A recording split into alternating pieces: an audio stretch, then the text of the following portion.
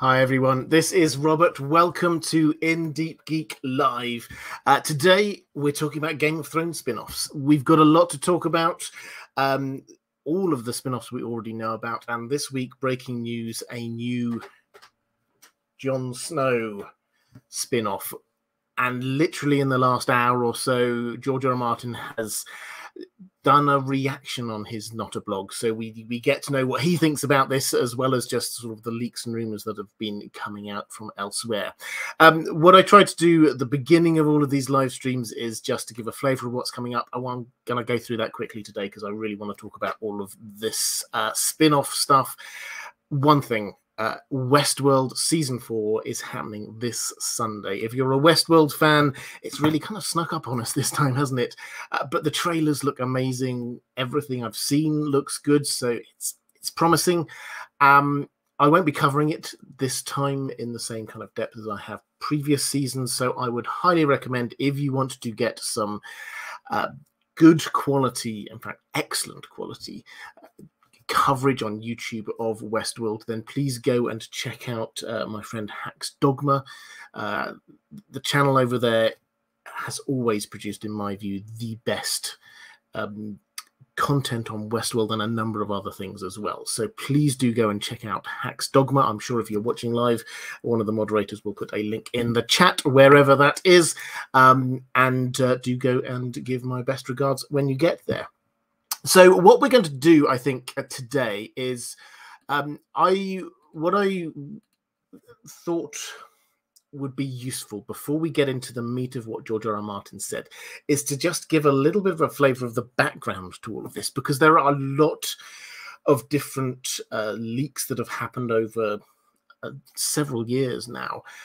Rumors of what might be in the works, confirmations, a couple of cancellations. So I thought if I just give the potted history first, and then we'll get into the meat of what is definitely happening, what's not happening, and yeah, obviously take any questions that you have about the Jon Snow show or the other spin-offs. I'm not going to talk about House of the Dragon so much this time. We all know it's happening, and I've done many other live streams about that, so I'm not going to pick up on that in great depth this time. Andreas in the chat saying, I expect at least 20 minutes of ghost footage each episode. Yeah, absolutely. Reflective Rambling saying, Justin at Top Shelf Fandom will be covering Westworld as well. Excellent. Yes, a friend of the channel, Justin. Hi, if you're watching. Mara Lee, thank you so much for the super sticker, and I think the super chat as well. Before we went live. And Jewel Elson, thank you for the super sticker. This is a keep it up, that one says. Thank you very much. Okay, let's do the actually one more comment from the chat. Beesman saying ghost puppies or riot. I can't really argue with that. Okay, let's give the background to all of this. So the earliest rumblings of there being spin-offs, actually you have to go back as far as something like 2016. George R. R. Martin, this is before season 6 of Game of Thrones, and it was the biggest show on the planet, and it was just getting bigger with each season, and they realized that they had a massive hit on their hands. They also realized it was going to be coming to an end relatively soon. And George R. R. Martin realized this too. And George R. R. Martin started talking up, pardon me, started talking up the possibility of there being, he's talked about there being thousands of possible stories set in his world. So he was sort of slowly pitching to them. And out of this emerged a few clear favorites. By the time we get to 2018, before season 8, so the hype is at its maximum at this point, one of these got commissioned for a pilot. This was known as Blood Moon. George R. R. Martin kept on referring to it as The Long Night. Perhaps it would have eventually turned into being called The Long Night, but basically this was the story of the original Long Night. It went to pilot, and it got cancelled. It's a bit of a mystery about exactly what happened. Again, lots of rumors about exactly what happened.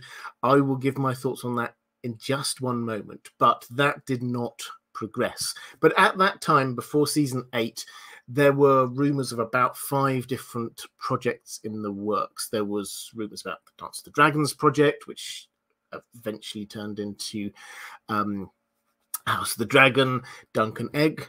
We heard something about the Valyrian Freehold. There was Bravos. Lots of ideas going around. Nothing was really pushed forward. And George R. R. Martin, at that time, I was looking for the quote. I couldn't find the quote, but at that time, I remember he said, we're not really looking at the moment for things that have characters that are in Game of Thrones. This was all prequels rather than sequels. Then season 8 happened. And season 8, as we know, had mixed reviews, let's put it that way. And suddenly, HBO felt, my interpretation of events, felt that the world slowly had shifted a bit. No longer had they got this unstoppable juggernaut of a franchise that they could make anything and people would watch it if they badged it Game of Thrones. Now suddenly they felt they had to win back a few fans. And Blood Moon, my take, whether it was not good in other ways, it was a risk, because none of the families we knew existed, none of the places we knew existed. This was going completely off of away from George R. R. Martin's. It would be in line with George R. R. Martin's writing, but it was very clear that this was not him creating a story for them. This was Jane Goldman was the showrunner for that. This was her view, her imagination based off of George R. R. Martin's writings. It was a risk. And I think that they decided, based on the fact that they cancelled that and immediately went to a full season order for House of the Dragon, Targaryens, dragons, everybody knows what's going on here. That was the easy option. So that's what we got around 2019, the safe option of House of the Dragon, which is so far looking really good. So I think that was a good choice to go ahead with that one. Skip forward a couple of years to last year. George R. R. Martin signs a 5-year deal with HBO. And this is for a lot of money. We're not told exactly how much. We're told it's a mid 8-figure deal for 5 years, exclusive for HBO to be developing projects. We're told of, at the time, 6 projects. Nymeria, Corlys Velaryon, Fleabottom, Dunk and Egg, an anime, as well as House of the Dragon. That was what we were told about at the time. There were other things apparently in the works, but that's what we were told about at the time. Fleabottom got dropped at some point around here. We never got huge amounts of information about what this Fleabottom show was going to be about, but the idea seemed to be, let's not just concentrate on the lords and ladies of this world, the 1%. Let's focus in on the normal people, the small folk, which seemed like a reasonable idea to me, but for whatever reason, it never gained traction, so that has now officially been dropped. It's not one of the projects that's being pushed forward. At which point, George R. R. Martin, if you're a fan of his Not a Blogs, and we'll come on to his Not a Blog in just a second, he started coming up with his own personal code for what was happening, hinting at how many projects there were. He started talking about the frogs are hopping, and the frogs being his code word for the different projects that he had on the go with HBO TV shows that were in development in some way. And he I can't remember exactly when it was, but he had this picture of 9 frogs, 5 red and 4 green, or the other way around, I can't remember. And at the time, the best guesses were that this is 9 shows on the go, in development in some way, 5 live action, 4 anime of some description. So that was where we were at last year. Then earlier on this year, in a blog post, George R. R. Martin gave a broad update on all of this. he said, and this is quoting from him, there are also the successor shows. These have taken a ton of my time and attention this year. I have seen some comments out there questioning how much I am involved in these new series. The answer is a lot. Deeply, heavily involved in every one of the new shows. It's my world. While I've been working closely with some fantastic writers and showrunners, ultimately it is up to me to try and keep the canon well canonical, and to do all I can to make the new shows great. So that was the position at the beginning of the year. George R. R. Martin has active involvement in each and every one of these shows we're going to be talking about. That's what he says. He seems to be bought into this. This is the flip side of the concentrating a little bit less on writing The Winds of Winter, is that he's concentrating a bit more on the TV shows. So we may not like some of the bad sides, but we have to accept that there are some good sides to this. So let me run down what these different shows are, and then I'll get to the recent news and what George R. R. Martin has said about it. House of the Dragon we already know. The Jon Snow sequel, which we will talk about in depth in just one moment. The Sea Snake, which is it was previously titled 9 Voyages. This is about Corlys Velaryon. We're going to be meeting Corlys Velaryon in House of the Dragon. This is in his younger days when he went on these 9 great voyages exploring the world of Westeros, Essos, Sarthorius, and beyond. 10,000 Ships, which is Princess Nymeria's story. Duncan Egg. The Golden Empire, which is an anime about Yi Ti. And at least 2 more animes. We're not told what, but whenever they're discussed, we're told about the Golden Empire and the other animes, plural. So at least 2 more. And then I also want to touch on, at the end of all of this, the thing that I'm perhaps most excited about, which is the Tourney at Harrenhal stage play, which was also announced a year or 2 ago. Not heard much about since, it has to be said, but could give us huge amounts of information that would be absolutely fascinating. So that's what we're talking about when we're talking about the shows in development. And a few bits to keep in mind. The first is that not all of these will progress to be actual TV shows. George R. R. Martin is very upfront about this. Everybody's very upfront about this. We've got 9 things now that we're aware of. Not all 9 will be TV shows. Some of these will not happen. That might be budget. That might be the script wasn't good enough. That might be it clashes with something else. Any number of reasons. But we will almost certainly not get all of these on TV. Secondly, this will take a while. None of these have been greenlit. House of the Dragon is the only thing that has been greenlit. Nothing else has even been greenlit for pilot. So that's going to take at least 2 years now before we see anything on TV for any of these. We will get season 2 of House of the Dragon before we get any of these other shows as a minimum. As a sort of a final thing, I would say my best guess is we are going to get an announcement at some point soon from HBO. The wider context on all of this is that there's a streaming war going on. We all know that there is. We've got Netflix, who are, yes, they had a bad 6 months or year, but they are massive still. And they have been taking away a lot of the Emmys and Golden Globes and things that HBO basically got used to getting for their top shows. There's also Disney with Disney Plus, who have launched universes now. We've got the Marvel universe and we've got the Star Wars universe.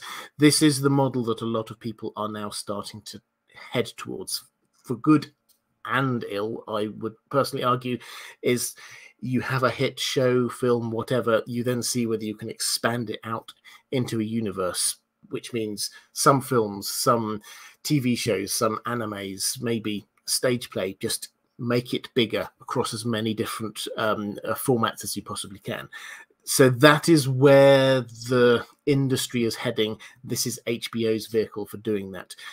It would not surprise me if they follow the broad model that we had with The Mandalorian, where The Mandalorian season 1 was a success. At the end of that, Disney just suddenly said, here's a list of, I can't remember what it was, like 8 shows. These are all happening. Here's Boba Fett's going to be happening. Another season of Mandalorian is going to be happening. Obi-Wan Kenobi is going to be happening.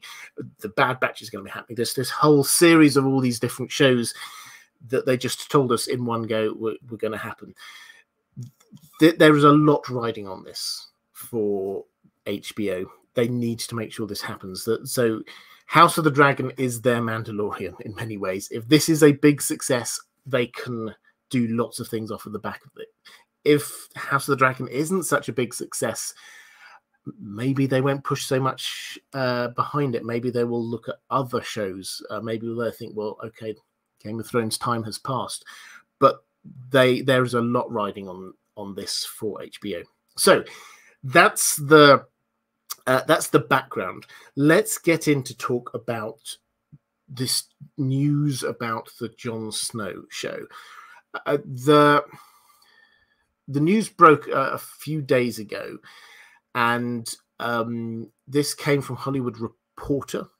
This came from a well-respected journalist there, a guy called James Hibbert, who has written before about Game of Thrones. He wrote the Fire Cannot Kill a Dragon book, if you've read that. So he's got a lot of contacts in there in HBO and with the actors and people like this. So this was a very reputable source. Then today, a BBC article on the BBC website had an interview with Emilia Clarke.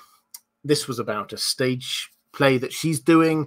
It was quite wide-ranging. Not a huge interview, but it was relatively wide-ranging, talking about her work doing Game of Thrones. How can she move on from that?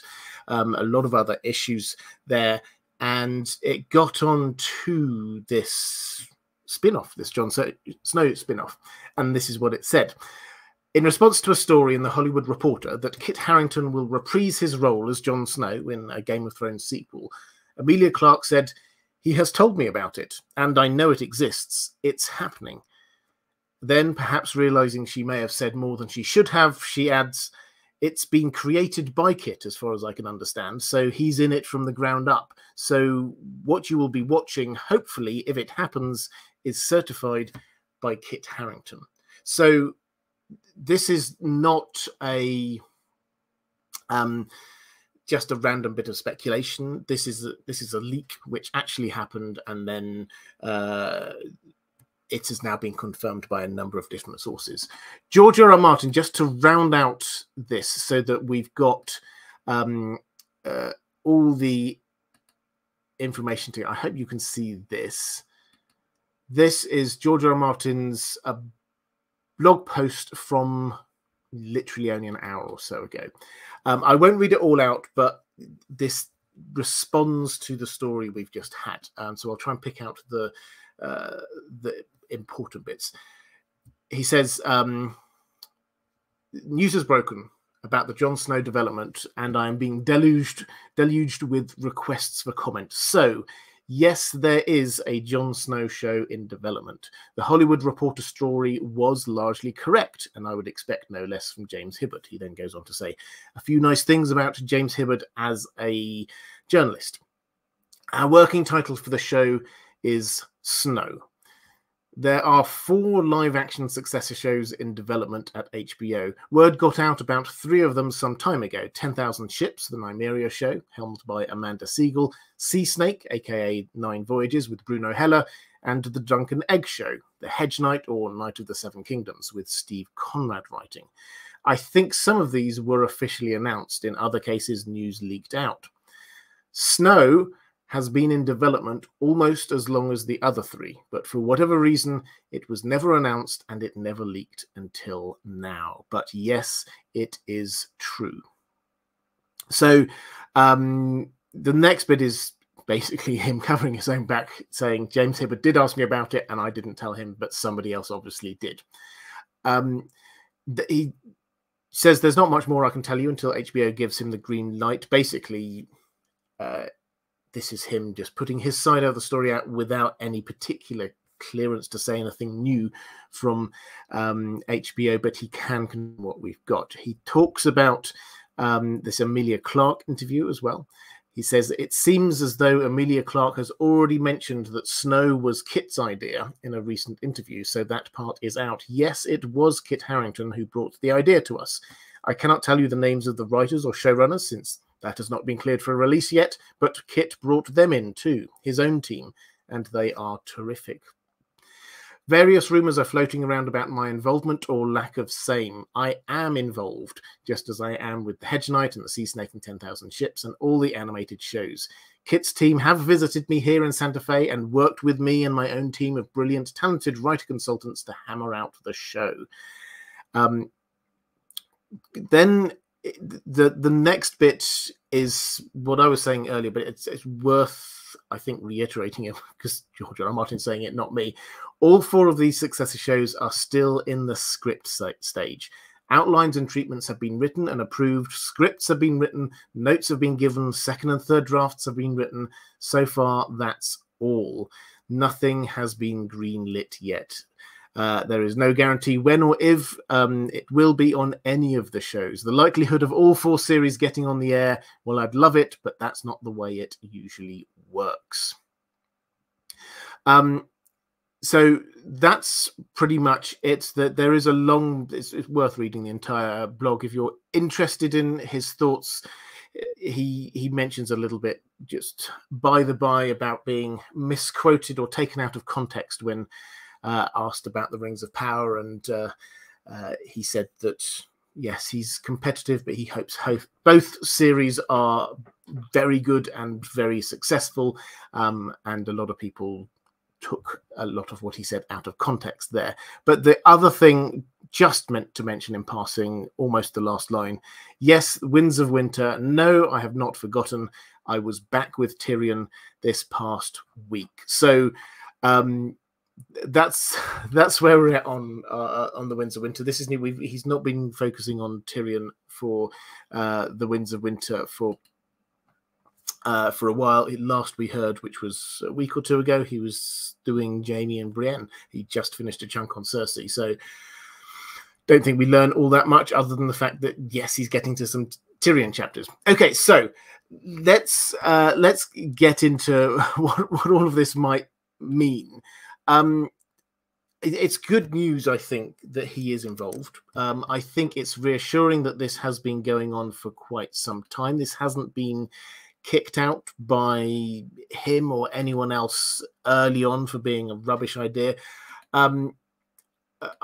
What I think I'll do is give my initial reaction to it. I've got some questions from my patrons, as always. I'll try and frame this around questions from my patrons. I would love to know what you in the chat think as well. I will dive into the chat quite a lot during this stream and get a flavor of what people are thinking.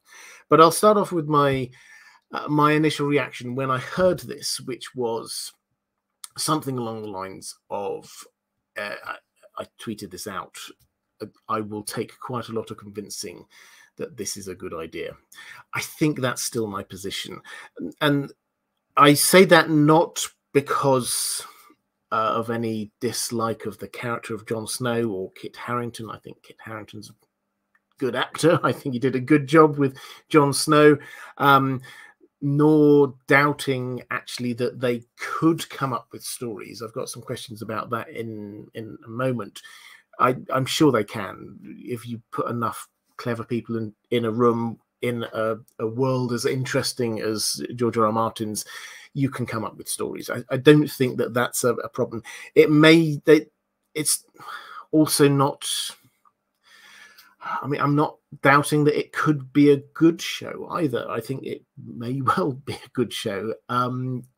It's just, for me personally, I kind of want to leave Jon Snow where we left him as a character. That's just my gut instinct. I'm happy to have that challenged by the show being good. I will definitely start watching it and see where it takes me. But of all of the character endings in the TV show, the one that I personally liked the most and felt was probably most likely to be their ending in the books was Jon Snow at the very end, heading north of the Wall, broken by what had happened, and in a kind of a Frodo-like way, he could not enjoy the fruits of his labor. He just had to go away and make a new start somewhere else. So that is almost where I want to leave him. I want to just know that his troubles and weary times are behind him. Jon Snow did not have an easy. Nobody had an easy time in Song of Ice and Fire, Game of Thrones, but Jon Snow didn't. And I imagine in the last couple of books, his path is going to be very stony. So I quite like to leave the character there. That's my gut instinct. Now, I'd be interested to know if anyone else shares that view. The one thing I would highlight from all of this is a sequel. Everything else we've seen so far are prequels, and that in and of itself adds another layer to this. The world that George R. R. Martin has built, for me, it's his world. He can do with it as he wishes. If he's involved, fine. But for me, it's a meta story that will end with the end of A Song of Ice and Fire. This is the Song of Ice and Fire, the threat from ice, the threat from fire. When those threats have been dealt with, that is the end of that huge millennia-long story arc. So, yes, of course, you can have a story after that, but there's so much you can have within that. I don't know. It's quite a it's quite a hard thing to sort of put your finger on, other than that this doesn't feel right. And that, just from my read of the core fandom, not necessarily the wider people who are probably going to be targeted to watch this, but the core fandom, my instinct is that most, not all, but most people have reservations about this. Let's get to a question from Diego Godoy saying, "Hola, Robert. Hola. I would personally prefer that the Jon Snow spin-off doesn't happen. As for me, season 8 of Game of Thrones was so disappointing that I don't think they could pull off a show that is as good without the source material from George R. R. Martin. I know the hatred in me is starting to take over. Would you prefer that the spin-off does happen, or would you prefer that it doesn't?" For me, at a very high level, I don't put myself into this world of whether it happens or not happens. If it happens, I want it to be good. As it stands, I can't buy into this. I'm happy to be persuaded otherwise. But as it stands, I think there are a lot of other stories there. This is the kind of thing where we do know nothing about this. We literally have nothing here. HBO have not even commented or confirmed anything. We know zero about what this could be. So they could take it in ways that I really don't want them to. They could do something completely new and different, take him in a completely different direction. That we simply do not know yet. So I'm skeptical. Andrew Kay saying, I agree. I can use my imagination for the rest of Jon's life and arc. Just want him left alone, moving on from the events of A Song of Ice and Fire. Yep, absolutely. Michael Shersby saying, I'm going to be charitable to this because Kit is the creator. Canadian Fantasy Corner saying maybe they'll kill off Bran and someone else will make a grab for the throne and Jon's going to rush south to help out. The Real YT saying, I'm with Robert. So far, all the other extended universe has not been great. All my Star Wars has been murdered. Yeah, I mean, the Star Wars fans it takes quite a lot sometimes to keep Star Wars fans happy, but I think not all of the shows have been very well received there. Michael Shersby saying Kit could want to reclaim his character from the showrunners. He's spoken about his depression. Maurice Morrison saying, I'm sorry to disagree with you on Jon Snow. I really disliked the fact that Jon returned to a frozen hard place where every time he sees a cave, he's reminded of Ygritte. Yeah, I mean, I think for me, it wasn't a sad ending. It was, George R. R. Martin would say, bittersweet. And one of the overlooked by some, but I think critically important things which happened in that, and that scene, whatever else happened in season 8, that scene I really liked. As they headed north, you just saw that a little shoot of like a plant or something was coming up through the snow, and summer was going to come. And so this is not, to me, this is not a sad ending. It's got hope in it. And it's a hope that he no longer will feel okay south of the wall, but he does, and it's said lots of times in the books, you know, he's got a lot of the north in him. And obviously with Ghost as well, there will be direwolves there. Stephen Donnelly saying, on paper, Jon is a strong enough character to base the show around, but past experience seems to hint that when there's no source material to draw from, the story loses its complexity, nuance, and sharpness. Reflective Rambling saying, my theory, Snow is a way to get the Long Night story done. Things he finds up north trigger insight to the past that the North forgot. Reshaping wildling life and culture is not enough. Okay, that's a really interesting part. I've got some questions from my patrons I'm going to pick up on as well, which sort of link in with a lot of that. Andrea Quaid saying, without the source material, this could be disappointment to book readers in particular. Where do you think they're going to take the story? And Nornduck20 saying, like many others, I'm worried. What story could they possibly tell? Where would the new threat come from? There are no more others, giants, or children of the forest. It would be entertaining to see Jon and Tormund hunting, ice fishing, and clowning around all day, but that wouldn't make a season successful. What might they do with Ghost?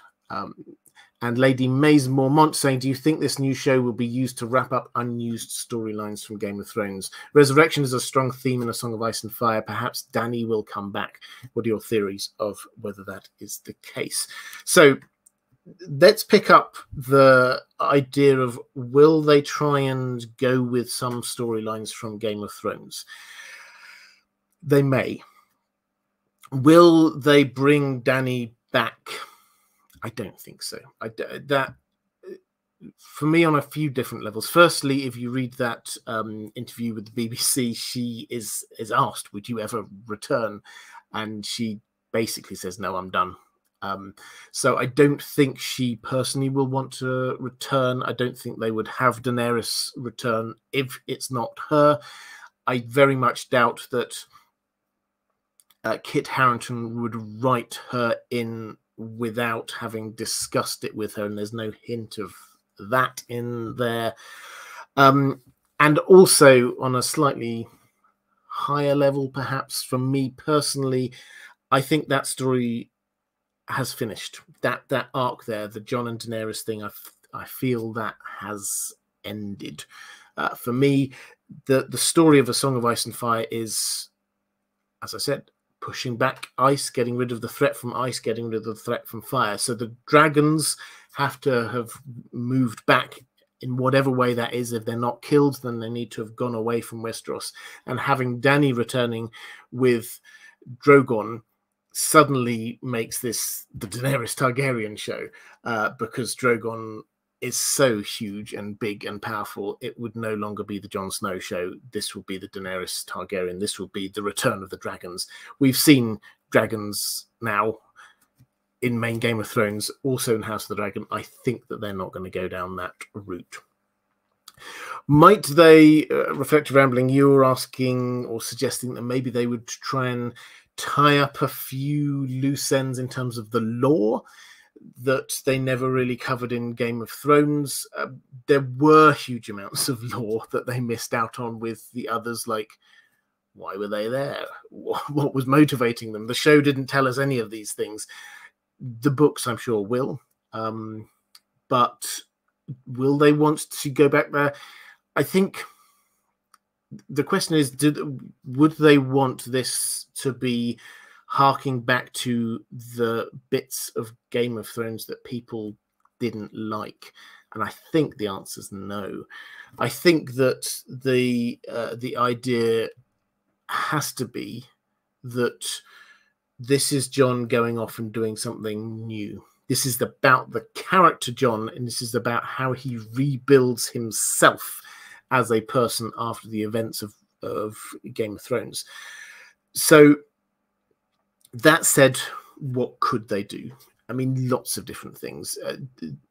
If he is now leading, and it wasn't made clear on the TV show, and this, I should say, this is TV show world, not a Song of Ice and Fire world. This is not the book world.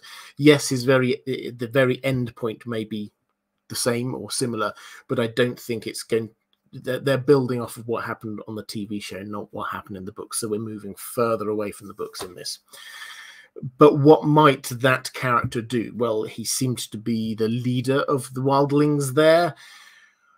Would he go back? Would he try and rebuild Hardhome?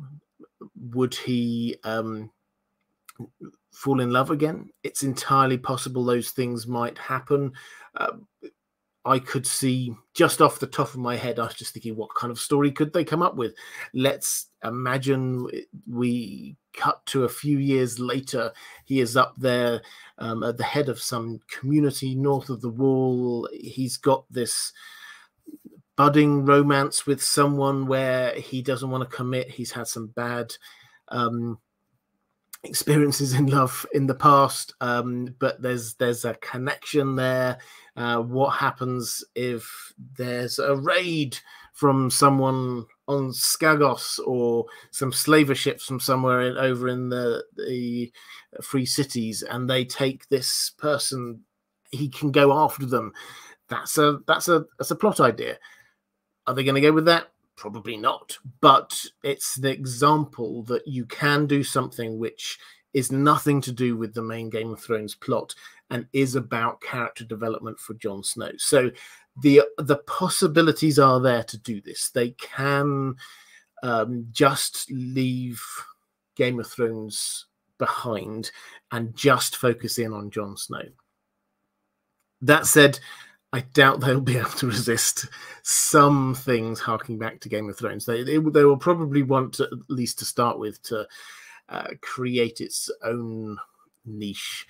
But there are, in the TV show world, there are various characters who could make an appearance, even if you discount people like Daenerys coming back. Obviously, Tormund is there. I would hope that he'll be a major part of this show because he was such a fantastic character. But what about Sansa? If she's there, being the Queen of the North, effectively, Lady of Winterfell, is there ever going to be a need for him to get back in contact with Winterfell? That would be a character development. If he had to go back south of the wall, he wouldn't want to. But if he had to go back to Winterfell, that will be quite interesting. Arya, he always has a strong connection with Arya. Arya's headed off to the west in a boat. At some point, she will return, one would think. Where will she go after that? Perhaps she'll go and try and find Jon. So there's the possibility for Arya there. Bran will be keeping an eye on what's going on in his kind of weirwoody way. So there are lots of characters who you might see making a reappearance. So it wouldn't surprise me if they do hark back to some Game of Thrones things. But I don't think, in fact, I hope that they don't try to do this as Jon now goes to try and figure out what on earth was happening with the White Walkers. For me, that wouldn't work. I think they just leave that alone. Let the books explain it all. I don't think he cares that much about it. That's not the driver for him. He has to have some driver. And for him, it's about love and duty. Those are the things that the characteristics of Jon Snow. It's, as with Ned Stark, it's this constant interplay between love and duty. He should do this.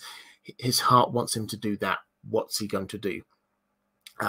And usually duty seems to be winning out over love. So that's the interplay we've got. Hopefully they will be able to use that as a sort of a character development tool rather than just have him explore things because it will be quite fun to find them out.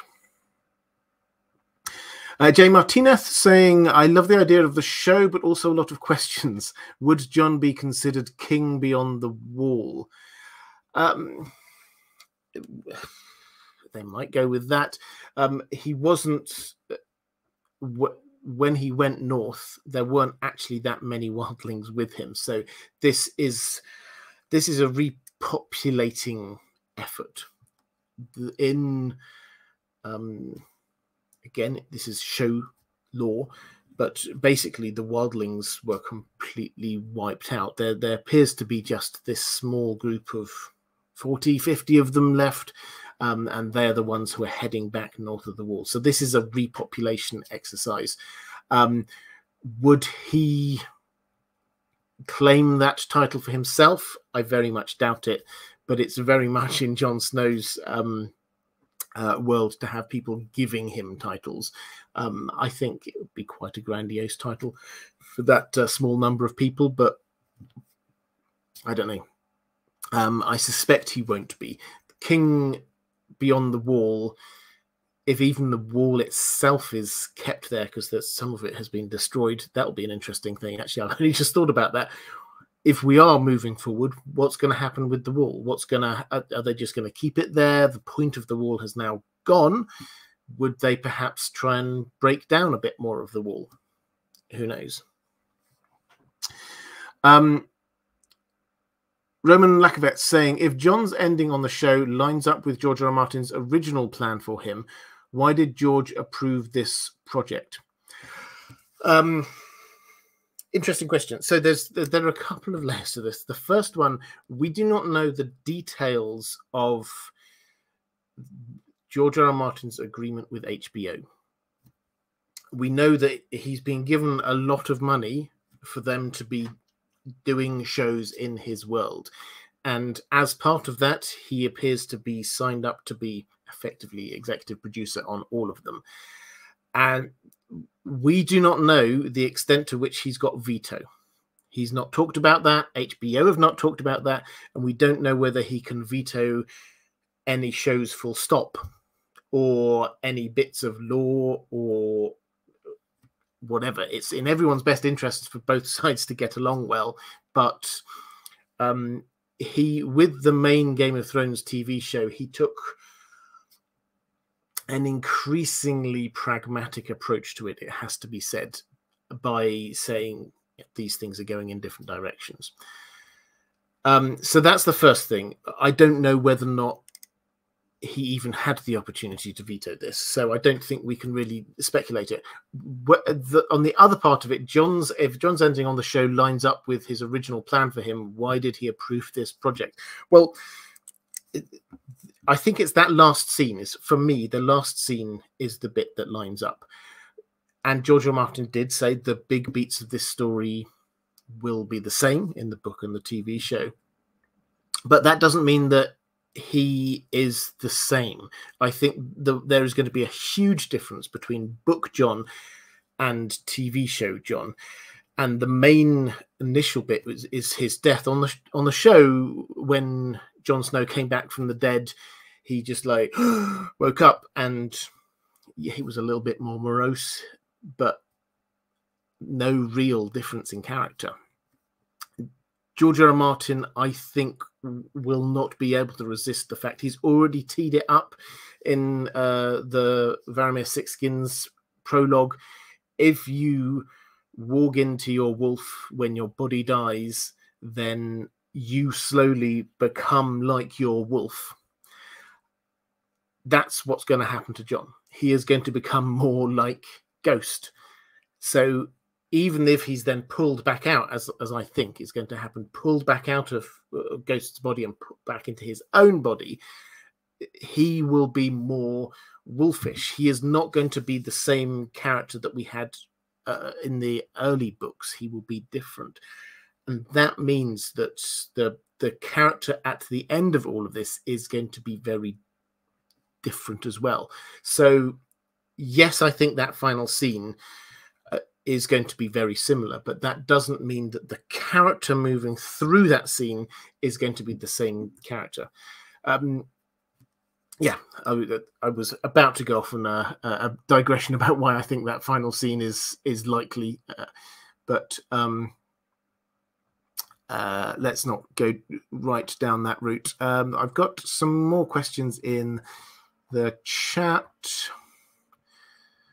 Yeah, here we go. So, Beesman, if cameos are envoys north and fan services are messages brought with dark wings, sure. If camera goes south of the wall, cheap fan service is, I think, almost inevitable and hollow because you won't get full cast back, obviously.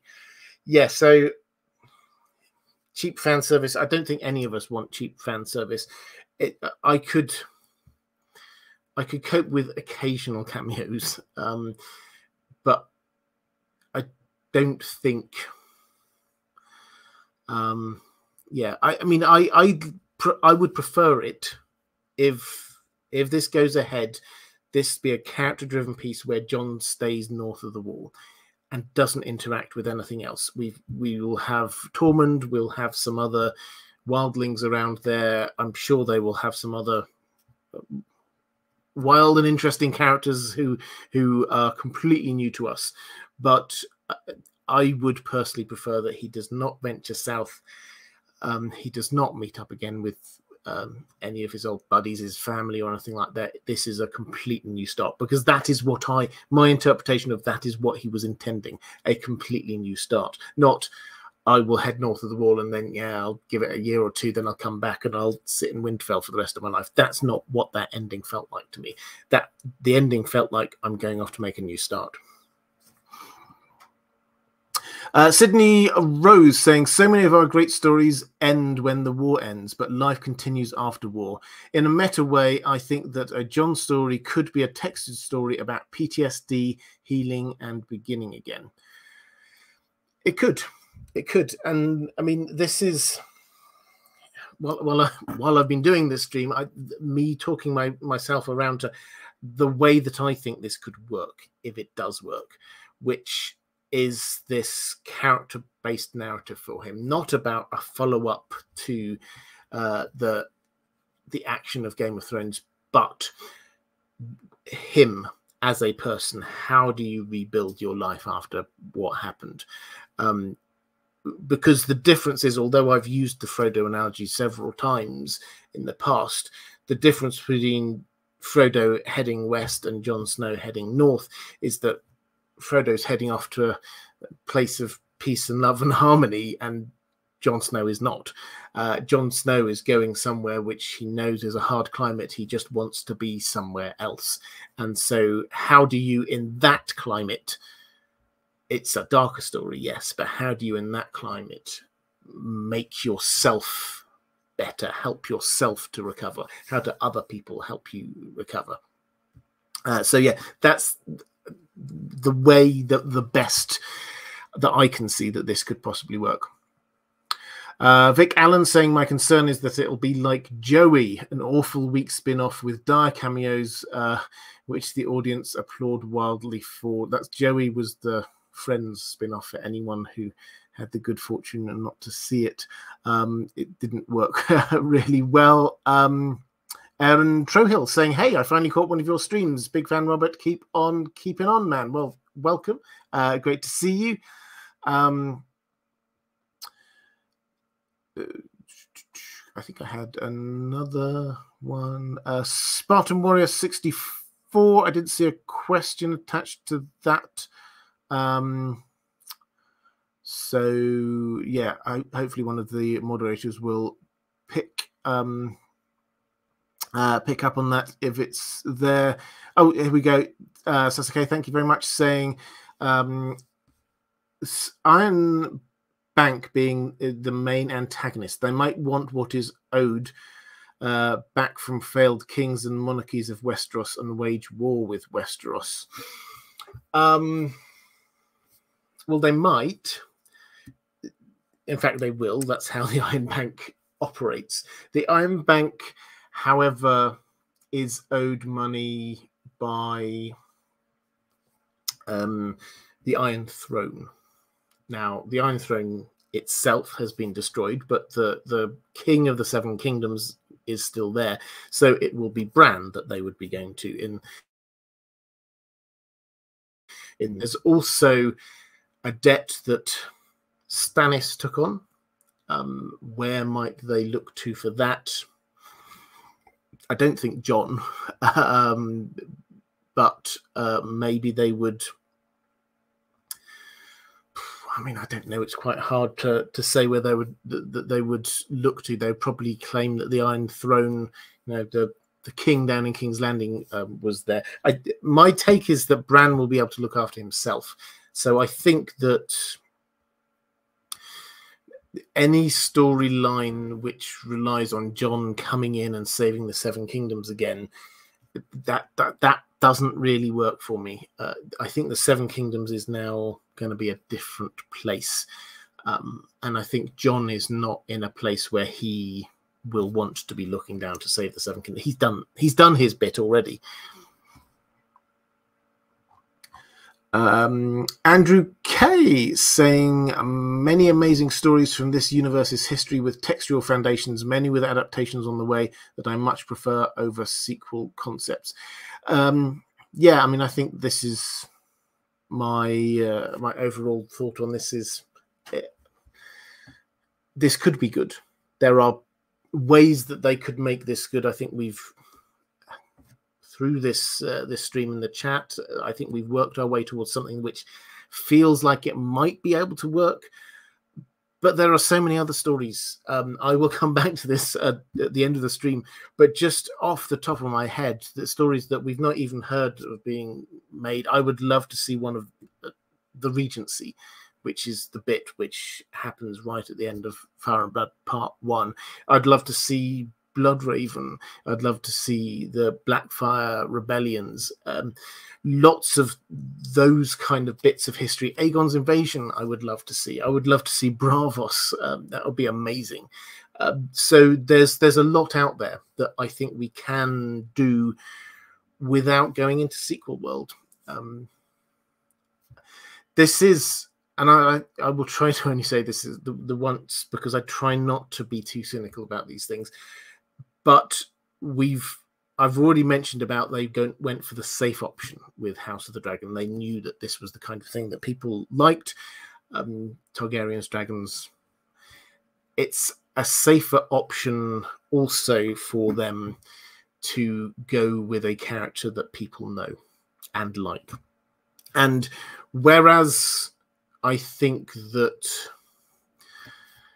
the hardcore fans like us, we're kind of scratching our heads and trying to work our way through how might this work? Could this even work? Do I want this to work? I think if you went to casual viewers of Game of Thrones, people who enjoyed it while it was on, probably didn't think they landed the ending very well, but will watch other Game of Thrones stuff in the future. If you put that to them, how about a Jon Snow spin-off? I think most of them, certainly most of the people I've talked to in that category, go, yeah, why not? I'll give it a go. And that is, if we're being cynical, that is an easy win for HBO. A lot of these other things, a Yi anime, I think that sounds fascinating, but to the rest of the world, that means nothing. That is very niche. Even Dunk and Egg, which we think of as being amazing, and this is all part of George R. Martin's wider world. Most average people have not heard of Dunk and Egg. Jon Snow has got name recognition already. They don't have to do anything, and people will watch it. So it's simple. It's easy for them.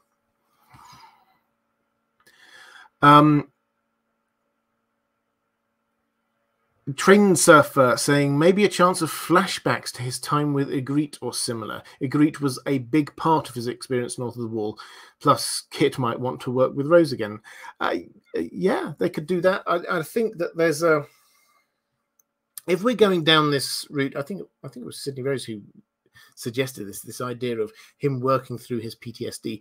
Yes, some flashbacks might well be on the cards, because he has to work through the fact that basically, if you take his story, he killed or caused the death of both of the women that he loved, and that has to do something to a man. And so if he is going to move on, he has to come to terms with that somehow, particularly if there is a love interest in some way in this. Then that is, I think, very fertile ground, because what's the human reaction there for him is that I don't want to fall in love again, because every time I fall in love it goes horribly wrong and the person ends up dying, and I get hurt a lot along the way as well. So there is a lot of fertile ground there, and yes, some flashbacks could well work. He wasn't in real time, he wasn't with Ygritte all that long. Yes, long enough to fall in love, but we're not talking years and years here.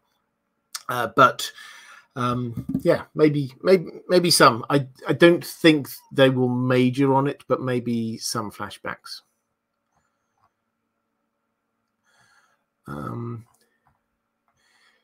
Question from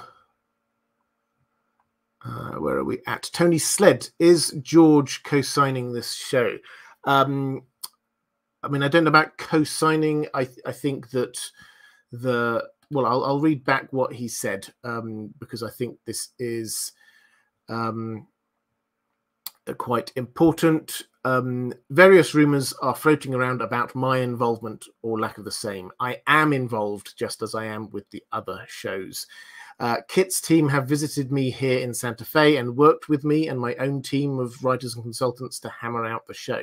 So yes, he is involved. Whether it counts as being co-signed, I think, is a different matter, but it's certainly, he has had an input, and what emerges will, I think he will support. Let's put it that way. Sonata Systems just saying lights, camera, action. Thank you very much. Question from Alan Simpson. Not to dwell on cynicism, but do you have more confidence in Snow being set in a whole new time period than already exists, or Lord of the Rings, Rings of Power, which could step on existing lore and stories? I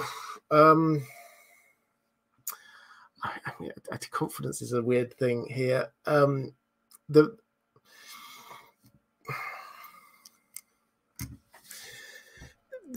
thing with Snow is that this will be going into completely new territory. This isn't, as you say, it's not stepping on anything.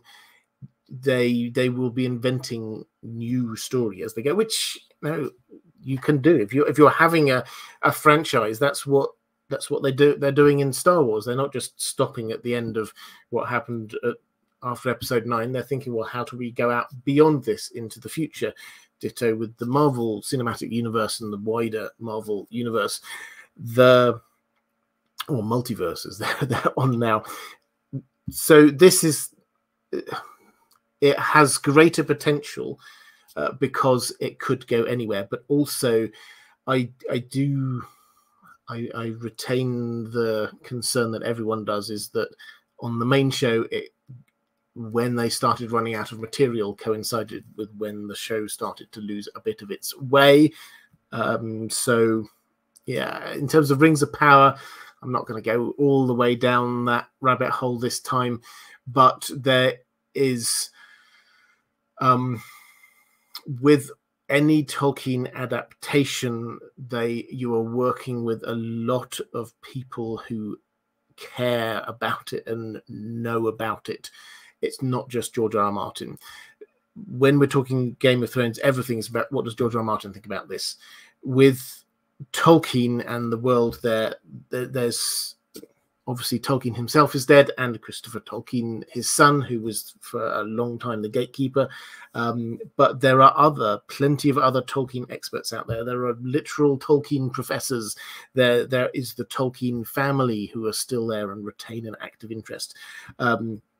Tolkien Society, lots of other groups that have an interest in what's there. So it's a lot harder. Added to which also, when you go back to the Second Age, I said I wasn't going to go down this rabbit hole. I am. When you go back to the Second Age, you're getting into things that Tolkien did not necessarily come to a final view on in terms of his own Legendarium history, by which I mean you've got the Lord of the Rings, we know, and the Hobbit. They were published in his lifetime. What happened with all of the things afterwards, including the Silmarillion, is that judgment calls had to be made as to what you include and what you don't include. Galadriel is the classic example. There's this line in Unfinished Tales at the beginning of a chapter about Galadriel, and Christopher Tolkien says nowhere in the entirety of the Legendarium is it harder to figure out, I'm paraphrasing, is it harder to figure out what's going on than with Galadriel in the Second and Third Age, because J.R.R. Tolkien had so many different ideas over so many different periods of time, scrawled on so many different things. He was this kind of writer who had an incredibly organized mind, but whenever he had an idea, he would just scribble it down on whatever piece of paper he had to hand. This is where, famously, in A Hole in the Ground There Lived a Hobbit, was when he was marking an exam paper. The line came to him and he just sort of scribbled it down on the back of an exam paper that he was marking at the time. That was how he worked. And so when you get things like the Silmarillion, that was worked up by Christopher Tolkien, going through drafts of stories, some of which were scribbled out, literal backs of envelopes, essays that he wrote, letters that he wrote to some people, clarifying a point here or there, and trying to work out what is the best way to pull all of these things together. And that means that there are some things that you have to just accept as being, this is at different points in Tolkien's development of his world, which is quite a long and roundabout way of answering. Which do I have more confidence in? I think more confidence in not trampling over established lore. Definitely the sort of the future Snow idea of moving beyond this into new territory, because I think it's a lot easier as well. That if it does do something that we don't like, then we can just say, oh, actually, let's pretend that didn't happen. But the potential for greatness is probably more in the things that are within the established canon, if that makes sense. Jamie McKenna saying, can't stay, looking forward to watching back later. Honestly, I would watch The Adventures of John and Tormund, but still don't want this. Cheers, moderators. Yes, moderators, thank you so much for doing fantastic work today, as you always do. If you are watching this live, please just share a little bit of love with the moderators. They do a wonderful job. Just to respond, Jamie, to what you were saying, I would watch The Adventures of John and Tormund. I think everyone would love that. There was a great dynamic going on there, and if you can add in ghosts, then all the better. So yes, that would be great. I still don't want this. I think a lot of people will be saying, I don't want this, and it's up to HBO to make something which makes us change our minds, frankly. Morrison saying, for me, I hope John leaves the north and travels Planetos, going from the Summer Isles to Lys and Yt, all while helping the small folk, with each new city getting a traveller's guide to Westeros description. Yeah, well, that sounds fun. I think, well, as an idea, yes, I love that, but I have a feeling that what George R. R. Martin has said that I haven't picked up before is, with all of these spin-offs, excuse me, I may be about to sneeze. I'll try to I'll try to hold it in. What George R. R. Martin has said before is that these shows are all going to have different feels. So it's not all going to feel like Game of Thrones. Clearly, House of the Dragon has got a lot of a Game of Thrones feel to it. It's going to be a little bit darker, I suspect, but it will have that kind of feel. Some of the others will have different feel to them. The 9 Voyages, the Sea Snake show, the Corlys Velaryon show, that has to be exploring, going on adventures, finding out new bits about the world, the wider worlds. That has to be that feeling. I'll get onto that in a moment, but for me, that is a Sinbad-y kind of feel to it. I think that means, particularly as the Nymeria show also has to have an element of movement and travel and exploring new areas to it, that kind of cuts down on the possibility for Jon Snow to be also moving and exploring and discovering the world. It's a nice it's a nice idea, but I think that they will be trying to keep all of these shows feeling different. Dunk and Egg will obviously feel different, but I think they all want to keep these other live action shows feeling different from each other as well. Nicola Jurican saying, will Brienne make an appearance? She shouldn't. She's now Lord Commander of the Kingsguard, so she should be guarding the king, and the king should be staying in Show World down in King's Landing, or possibly going to the Isle of Faces. Not that they really covered the Isle of Faces on the TV show, so I don't think Brienne should. That doesn't mean they won't introduce her, but I don't think she should. Cloaked One saying, Jon being conceivably the last Targaryen, do you think there's a possibility of Drogon making an appearance? Logically, yes. Again, this is TV show world. Whether Drogon survives in the books is another matter. Possibly, but I personally hope they resist it, because suddenly that becomes very like Game of Thrones. I would want this to move on. And the moment you get Drogon coming in, this ceases to be the Jon Snow show. This becomes the Dragons show. This becomes the Targaryen show. He's embracing his northernness here by going north. He never really embraced his Targaryenness. And I don't think, well, personally, I don't want to. I don't want a show where we're just getting dragons back. I want that bit of the story to have ended. I love dragons. I'm going to get a lot of dragons in the House of the Dragon. I don't think this show should be about dragons.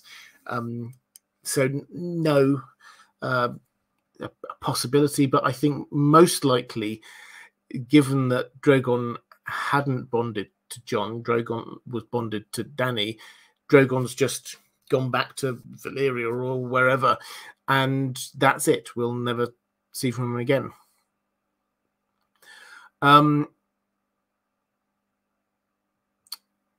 Questions from Reflective Rambling picking up for TWR, saying the story of the... Thank you very much for doing this, by the way. I do love it when people do this. The story of the Rhoynar and Princess Nymeria leading her people to Dawn would be interesting. Sothorios and the ruins of Yen.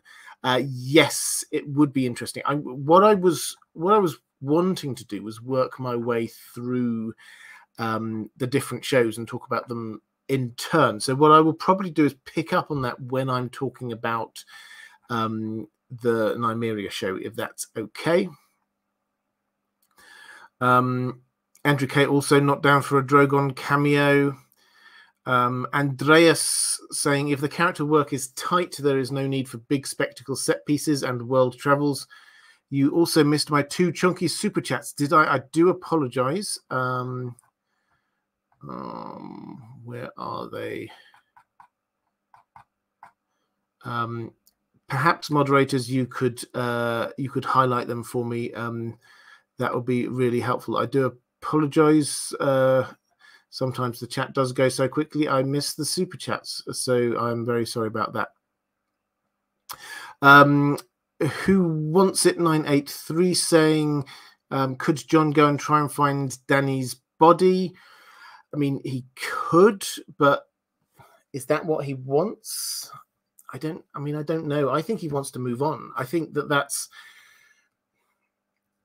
Yeah. He killed her because, again, this is show, this is not books, so let's not speculate too much, but he killed her in the show because he saw that she was turning into an evil dictator, basically, and it was the right thing to do. So that's why he did. Would that mean that he wants to go and find her body? Well, I don't think it does. I think that he wants to move on personally. I think he's got literally burned by the whole experience and he just wants to move on. So yeah, he could do it, but I don't think he will. Right, let's go. I'll quickly flick through, see if they've got any more questions on all of the Jon Snow stuff before we move on elsewhere. We've got a couple of questions from my patrons. Catherine Furseth saying, did you see the reports about Emilia Clarke's comments? Yes, I did. I talked about them a little bit earlier. It seems to me that a series content being influenced by the actors to a large extent is not a good idea. The same way I feel that Clarke herself tried to underline the Dany as a savior story at the expense of the more balanced story of good and evil coexisting in Dany. Any thoughts on actors deciding content? Everyone wants to be a hero at the end of the day. Yeah, I think this is a really interesting point. For those who don't know this, Emilia Clarke underlining the Dany as a savior story at the expense of other elements. This actually came in that book, which I name-checked earlier, the Hibbard book, that Fire Cannot Kill a Dragon, which was it was a fascinating book, actually. It was dubbed as like behind the scenes of Game of Thrones, interviews with all of the key people. And the way it was framed was basically they went through sort of topics, and then here's what the showrunners said, here's what George R. R. Martin said, here's what these actors said, here's what this other person said. So you can start getting a rounded view about what happened in various bits of production, in the character development, and so on. This was one of the big things for me which came out of it, which was looking at this issue of Daenerys at the end, which was controversial, what happened there, for obvious reasons. It became apparent reading Fire Cannot Kill a Dragon that one of the elements that made it not work, this isn't answering everything, but it's one of the elements here, was that the showrunners said to Emilia Clarke several times during the run of the show something along the lines of, here I want you to act Dany as being enjoying the damage, the fire and blood, the destruction she's causing. This is going to build up to something later on. And she very clearly and explicitly said, I did not take that note from them, because in my view, Dany as a character is a very positive character, and she's a savior to many, and she's not evil and destructive. So her performance on screen, I'm paraphrasing, by the way, her performance on screen reflects her view of the character rather than the way that the showrunners wanted the character to be developing. Now, you can dig into that a huge amount more. Who's to blame for that? Should the showrunners have been clearer and stronger with her? Should she have taken the advice better? I'm not casting a blame. I'm just saying that is clearly a thing that happened. So that's a bit of the background there. Does this mean that actors generally should not have a say in character development? Well, I don't think that as a rule that is the way that these things should be. If you are a good actor, you should be able to play a part which is not necessarily making your character great and wonderful all the time. I have absolutely no reason to think that this is Kit Harington wanting us to be having a wonderful view of Jon Snow as a character. It's entirely possible that he's thinking, you know what, I'm wanting a gritty part of my career. I want us to see the inner turmoil of this character. There's lots of different ways that this could go. So I understand the concern. Personally, I will judge it on its own merits. I'm not going to take that as a reason to dislike it. The fact that it is fascinating, the fact that he came with this idea, and this is confirmed by George R. R. Martin, and he came with this as an idea. It's very clear, not just him saying this is what I'd like, but he had a team. And this is something for those who've been sort of following Kit Harington. I mean, I'm sort of vaguely following his career, obviously, since Game of Thrones. He is moving more towards the sort of the behind the camera world, not just in terms, not as a director so much as the sort of the more executive producer idea. He did Gunpowder, it was called, I think it was a BBC show, a mini series based on one of his ancestors who was in the original Gunpowder plot way back in the 17th century in the UK, and he was part of the team which pitched this idea. He was a part of the team that produced the show, as well as him starring in it. And I haven't seen it for a while. It must have been 3 years or so ago, but I can't remember looking at that thinking, oh, this is just him wanting a star vehicle for himself. He seemed to fit in well with the ensemble cast. So I don't take it necessarily as a bad thing, but I understand the concern. TWR saying, great work. Your traveler's guides have turned me from a casual watcher to a hardcore enthusiast. Oh, well, thank you very much. They're still available for those who are newer to the channel. I did ages ago my traveler's guide to Westeros, a series of short videos, some are like only 5-10 minutes each, just going through as a traveler, experiencing Westeros and Essos. What is it like actually going to these places? What does it look like? How does it smell? What food is available? What are the people like? That kind of level of detail.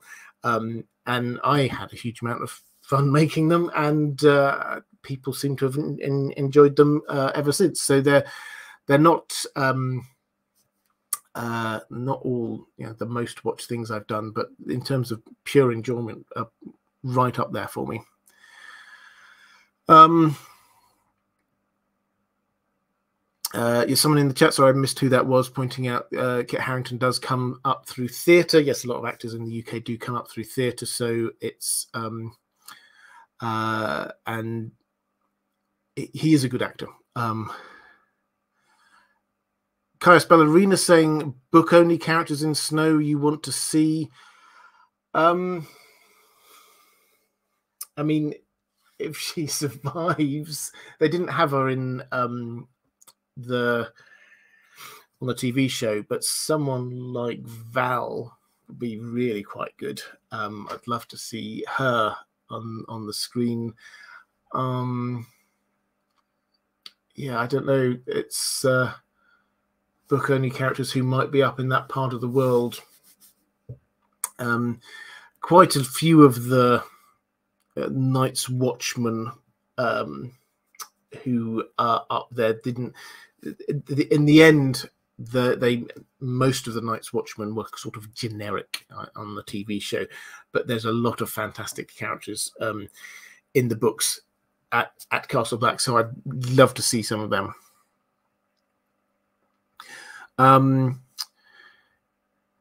I was just having a quick look to see if I could find those questions from Andreas, but I can't see them. But what I will do, Andreas, is I will, if they don't come through to me here and this time, then I will pick them up and answer them next week. Mathieu saying, if the show focuses on healing, trauma, etc., how do you think will the tough society of the North view John dealing with these difficulties and things that could be seen as weak by them? Yeah, it's. This is the thing that I was saying, is that the difference where the Frodo analogy breaks down is that Frodo is going to a place of healing and kindness and love, and John is not. He's going to a very harsh environment. And whereas, yes, there will be people who will be sympathetic and on his side, people like Tormund, broadly speaking, the wildling culture is a lot harder than it down south. I mean, most of Westeros isn't great with things like PTSD, to be honest. So I think he would find it hard to find many places where he gets a very sympathetic hearing. But that is where conflict lies, is if he needs something and his environment is not providing it. That's a potential problem. Let's go to Sasa K saying, I personally will only watch the very much only in development Snow if the cast includes Christopher Hivju. I can never pronounce his name very well, so I can just watch his various facial expressions throughout. Yeah, I think that having Tormund there will be make or break it. That's it will add the comedy in as well, the way that they went with that character. Okay, so I think with that, I'm going to move on to start talking about some of the other. By all means, keep the questions about and comments about Jon Snow coming. I will pick up on them, but I want to talk about the other spin-offs as well, just because there's quite a lot of them, and I think we will see some of these, probably not all of them, but we will see some of them. The Sea Snake, formerly 9 Voyages. This is what George R. Martin said. Bruno Heller, the creator and showrunner of Rome, is writing his pilot script for the Corlys Velaryon series. This one started out as 9 Voyages, but now we're calling it The Sea Snake, since we wanted to avoid having 2 shows with numbers in the title. So this... to my mind, I'm really quite excited by this one. To my mind, this is Sinbad. The Corlys Velaryon that we see in House of the Dragon is a legend because of what he did earlier in his life. It traveled further than anyone in Westeros, visited places that no one had ever been to before. It came back with riches beyond anyone's wildest imagination. He turned House Velaryon at the beginning of House of the Dragon. House Velaryon is the richest house in all of Westeros because of him. He's brought back enough gems that he could build himself a massive new castle. A city grew up alongside it. It became the trading hub that was taking trade away from King's Landing. This was so big and impressive. He was a legend, and we get to see how this legend came to be. So that's something I'm excited about. And also the places, because we know some places that he went, and going all the way to Karth, all the way to Ashai. I mean, how good would it be to see Ashai, stopping off at Yi Ti, Leng, going to Sothorios? These are the kinds of things which would be amazing. This is the show which will allow us to see the breadth of George R. R. Martin's world. And it works really well. You've got 9 voyages. It's just every one of them, you go away, explore a new place, get into some adventures, hijinks ensue, you come back with some amazing stories and probably a whole load of wealth. As I say, it feels like Sinbad to me, and I love the Sinbad stories. So that is something I'm really looking forward to.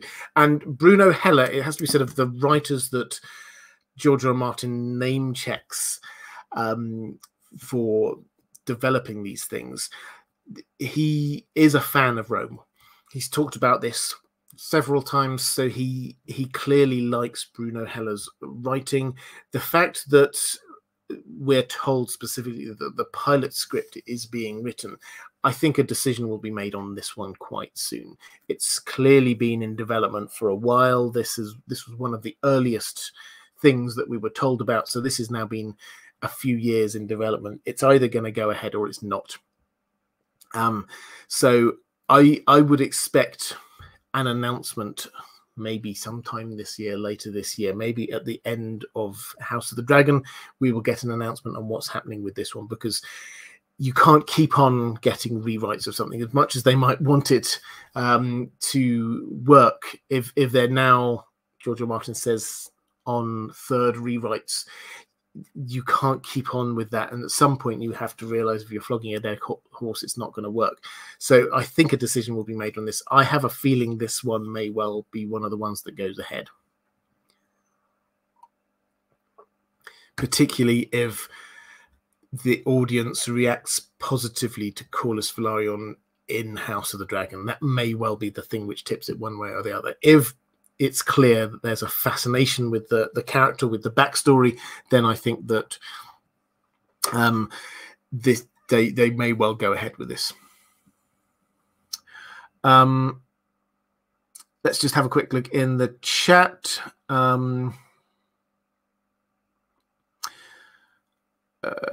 Just see if anyone was talking about the Corlys Velaryon show. Not hugely. Martin S is saying, who do you think is the most good, i.e. least evil role in Game of Thrones? It does not seem to be a franchise with pure good roles. I'd probably say Davos, but many would probably say the Starks. Well, I mean, I think the 2 characters who are portrayed by George R. R. Martin as most unambiguously good are Sam and Brienne. And Brienne is set up as a true knight, not actually technically a knight, but she is set up as upholding all of the knightly virtues. So she is one of these true characters. And another being Sam is he's not created as a hero in a classical sense, but his heart is in the right place, and he does grow. He's actually I mean, having recently reread book 1 of Game of Thrones, he starts out always talking about how cowardly he is, and you kind of feel sympathy for him, but you don't think, wow, yeah, this is a great character. He grows on you quite a lot, does Sam.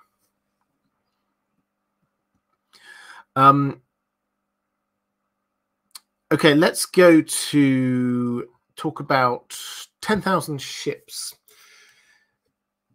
This is what George R. R. Martin says. Amanda Siegel, our showrunner, has delivered a couple of drafts on that one, and we are forging ahead. So again, this one seems quite positive at the moment. I think this is one of those ones that a lot depends on how big they want it to be. And Creative Branches over on Patreon has a question that sort of sums up a lot of this, I think, saying, I'm excited for these mysterious cities. E.T. and Troyane are top of my list. I think there's enough room here for new writers to breathe and make something really cool. For 10,000 ships, how much of the ancient Rhoyne do you think we'll see before the dragons arrive? How much of the Valyrian freehold do you think the show will rush to dawn? So this, I think, is the key to how they play this, because the story of Nymeria, 10,000 ships, is potentially quite long. you could start with, and you should, I think, start with the reason why there are 10,000 ships heading off from the River Rhine to try and find a new home, and that is because there's been a war. Now, you could start with the ships just heading out in a kind of I don't know, Battlestar Galactica way.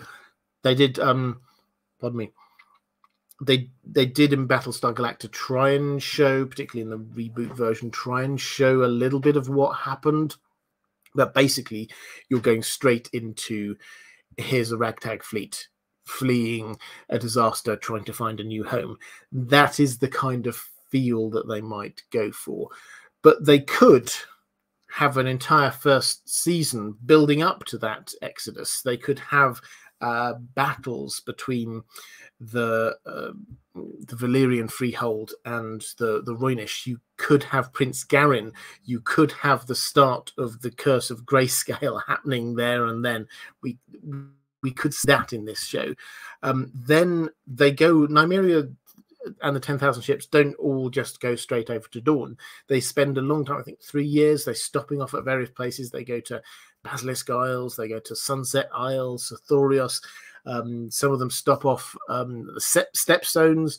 And when they arrive at Dawn, it's not all of them. They've lost a lot of people along the way.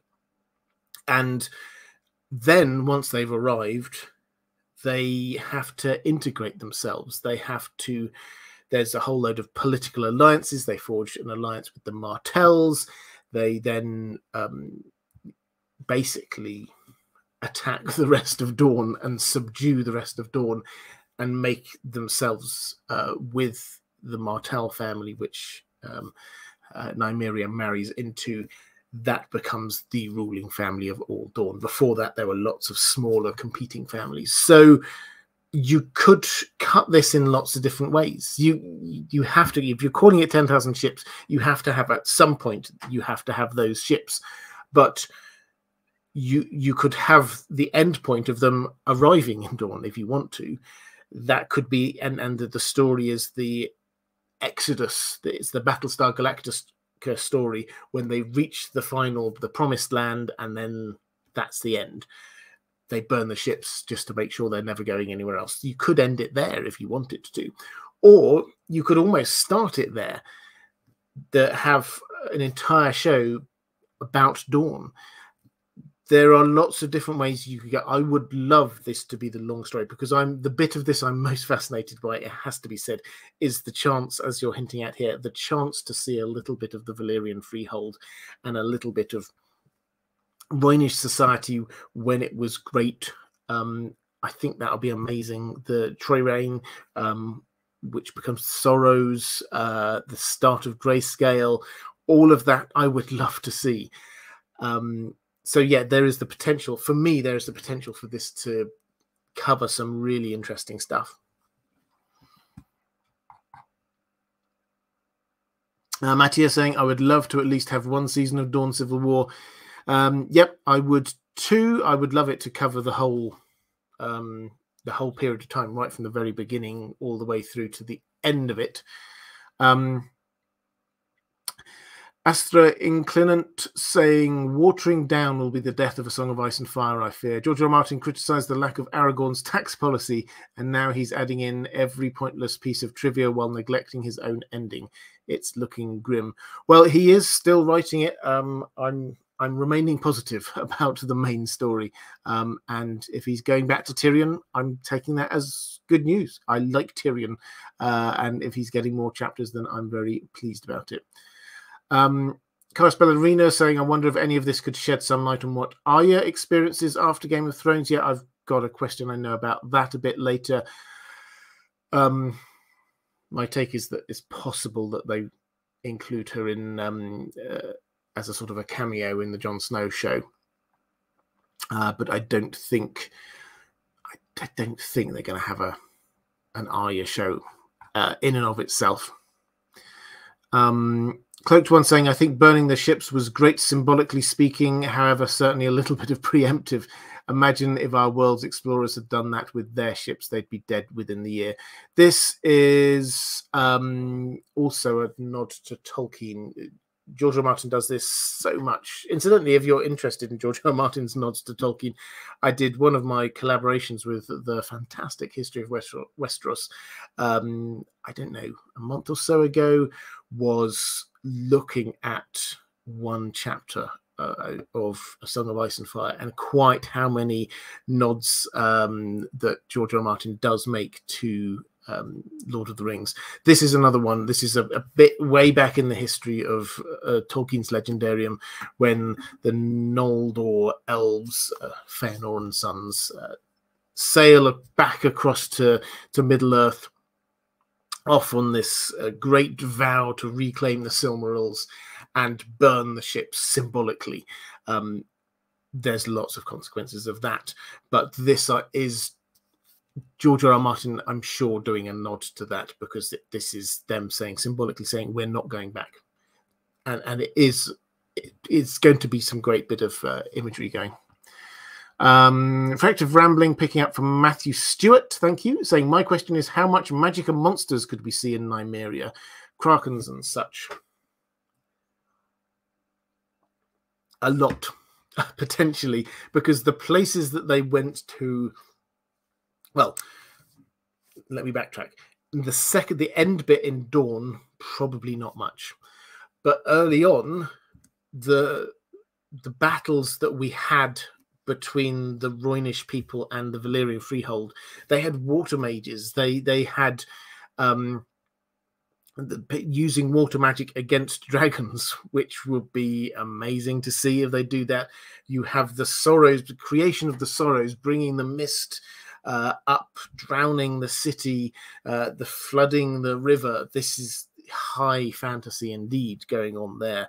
Then when you get the journeys, they go to a lot of places that are just very mysterious, and they there's whole groups of them just disappear in haunted old cities, abandoned cities. They get dreadful diseases. They go to some horrific places before they end up in Dawn. Dawn must have felt like, actually, this is as safe as we're going to get, even though we have to go and invade and attack the entire country. So a lot in the first half. The second half, not so much. So krakens and such, yep, we could do. I don't think off the top of my head, I don't think we get a specific mention of them in Nymeria's story in as much as we have it, which is in the World of Ice and Fire. But Reflective Rambling saying, if you haven't shouted it out, it's Andrew K's name day. Andrew K, happy name day. One of my moderators and a stalwart and fine fellow. If you're in the chat, can you show him some love and wish him a very happy birthday? I'm sure, well, I hope he's had a fantastic day. I hope he is having a fantastic day. Andrew, thank you. My very best wishes to you for having a wonderful day. I hope you have some nice cake or treat yourself to something. Yes, happy name day. I must keep a grid of moderators' name days. Let's see.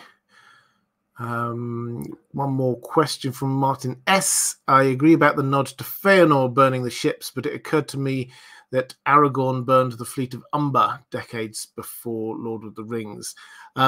Yes, he did. So it's a difference of intent here. There's one thing, this is my interpretation anyway, one thing going to your enemies and burning your enemy's fleet, which happens a lot in history. It's another when you burn your own fleet because you're saying, I'm never going to use that again.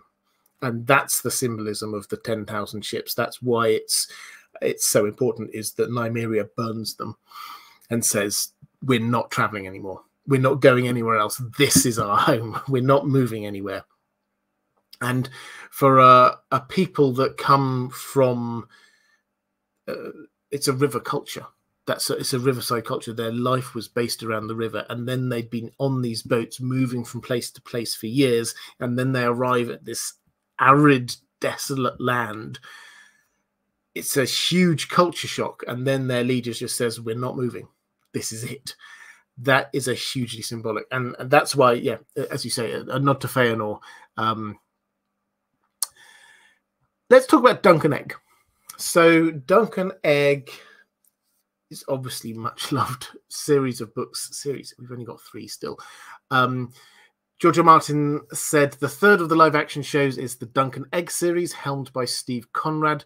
My team and I have had some great sessions with Steve and his team, and we really hit it off. He's determined to do a faithful adaptation of the stories, which is exactly what I want. These characters and stories are very precious to me. The first season will be an adaptation of the first novella, The Hedge Knight. So that's all very positive. The history to this is that George R. R. Martin, way back in 2016, when he was pitching the ideas to HBO about all these thousands of stories that they could do in his world, he actually specifically said, and Dunk and Egg would be great, but that's probably more of like a feature-length show per story rather than a season. He specifically said that, and that's my instinct as well, is that these stories, they work better as one-offs. The example I've used a few times now is the Sherlock series from a few years ago, the Benedict Cumberbatch, Martin Freeman one. They had stories which were as long as they needed to be, an hour, hour and a half, and they didn't worry about having massively long seasons. They just did as many episodes as they wanted to each time, 3 or whatever, and that worked. Clearly there was an overarching plot, but that wasn't the main thing. Each story was a standalone story. That was how I envisage, and still envisage, Dunk and Egg working best.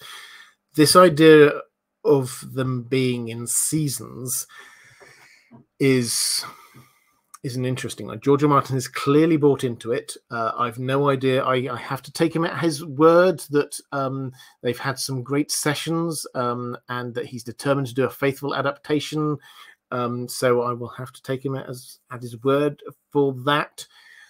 And also we have to say, okay, so a season, what does that mean? That could range from anything from 6 half-hour episodes up to 20-hour-long episodes. A season could be anything. So I don't know how it will look, but a faithful adaptation has to feel like Dunk and Egg, which is a very different feel to Game of Thrones. So the casting will be absolutely essential for this, particularly the casting of Dunk. Andrea Quaid over on Patreon saying, who do you think would be a good casting for Dunk? I'd love to know what you think in the chat, or if you're watching back later, put a comment down, because I've been having a lot of fun trying to think, because Dunk is such a very particular character. The whole thing relies on us buying into Dunk as this a true knight, not particularly clever. Dunk the Lunk, thick as a castle wall. But at the same time, true-hearted and very confident, competent, and very loving and caring. So we have to buy into that character. The character of Egg will come through more in the 3 stories we've got. Yes, he's a good character, but it's more about Dunk. And the other thing, of course, he has to be tall. He's Sir Duncan the Tall, 7 foot tall. It's quite a limited pool of actors. Now, Tom Hopper, you may know if you watch Umbrella Academy, and he also did appear in Game of Thrones. He was Dickon, the name that Bronn kept on sniggering at, Dickon Tarley. He is very tall, and he can do that kind of slightly simple character quite well. So that would be my pick. But I'd love to know what other people think, and also how you feel about the Dunk and Egg show. It's something that's very close to all of our hearts, and so I think we've got a very clear idea in our mind of what it should look like. And so I think we're all a bit nervous. I should say this. I'm feeling confident that this is going to go forward. I think I said yes. The Nine Voyages one, I think probably will. I think this is the most likely out of all of the live action ones that we've seen, more likely than Jon Snow even. They want this to work.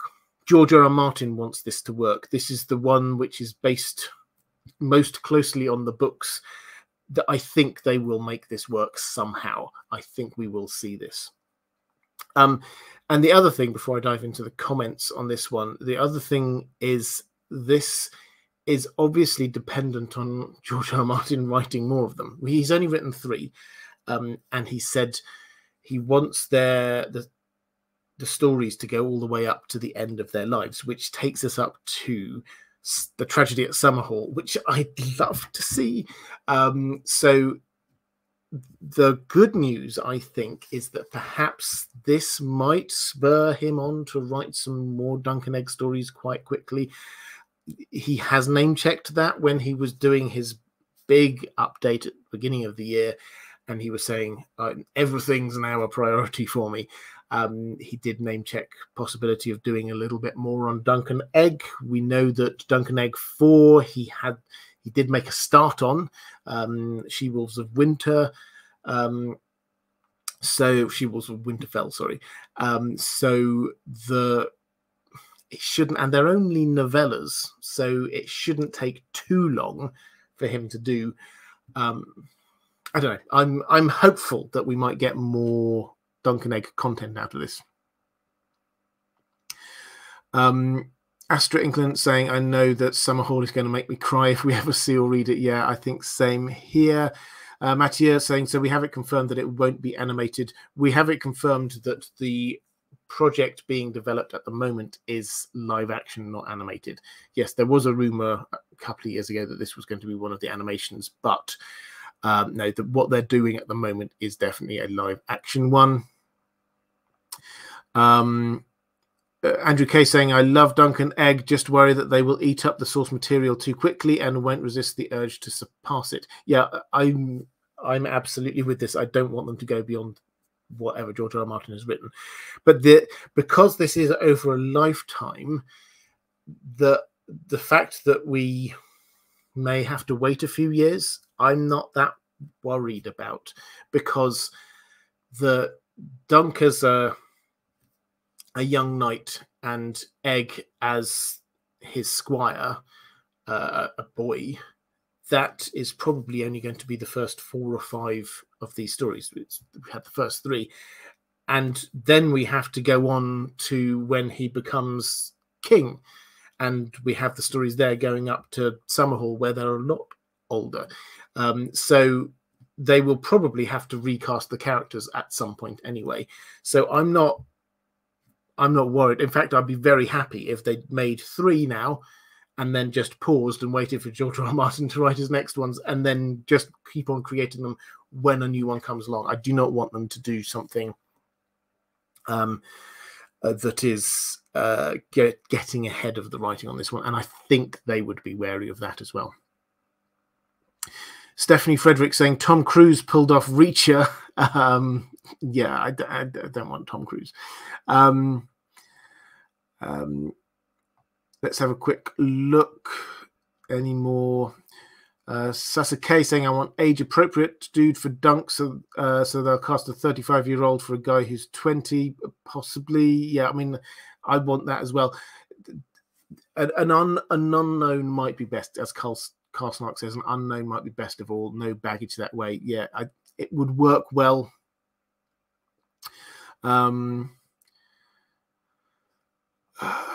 So Tom Hopper's getting a little bit of love. So, and Reflective Rambling saying he was also in Merlin. Yes, he was. I mean, the more I'm thinking about it, the more these are a bit, yeah, they might be a bit too old for him, but maybe slightly older. Dunk would work.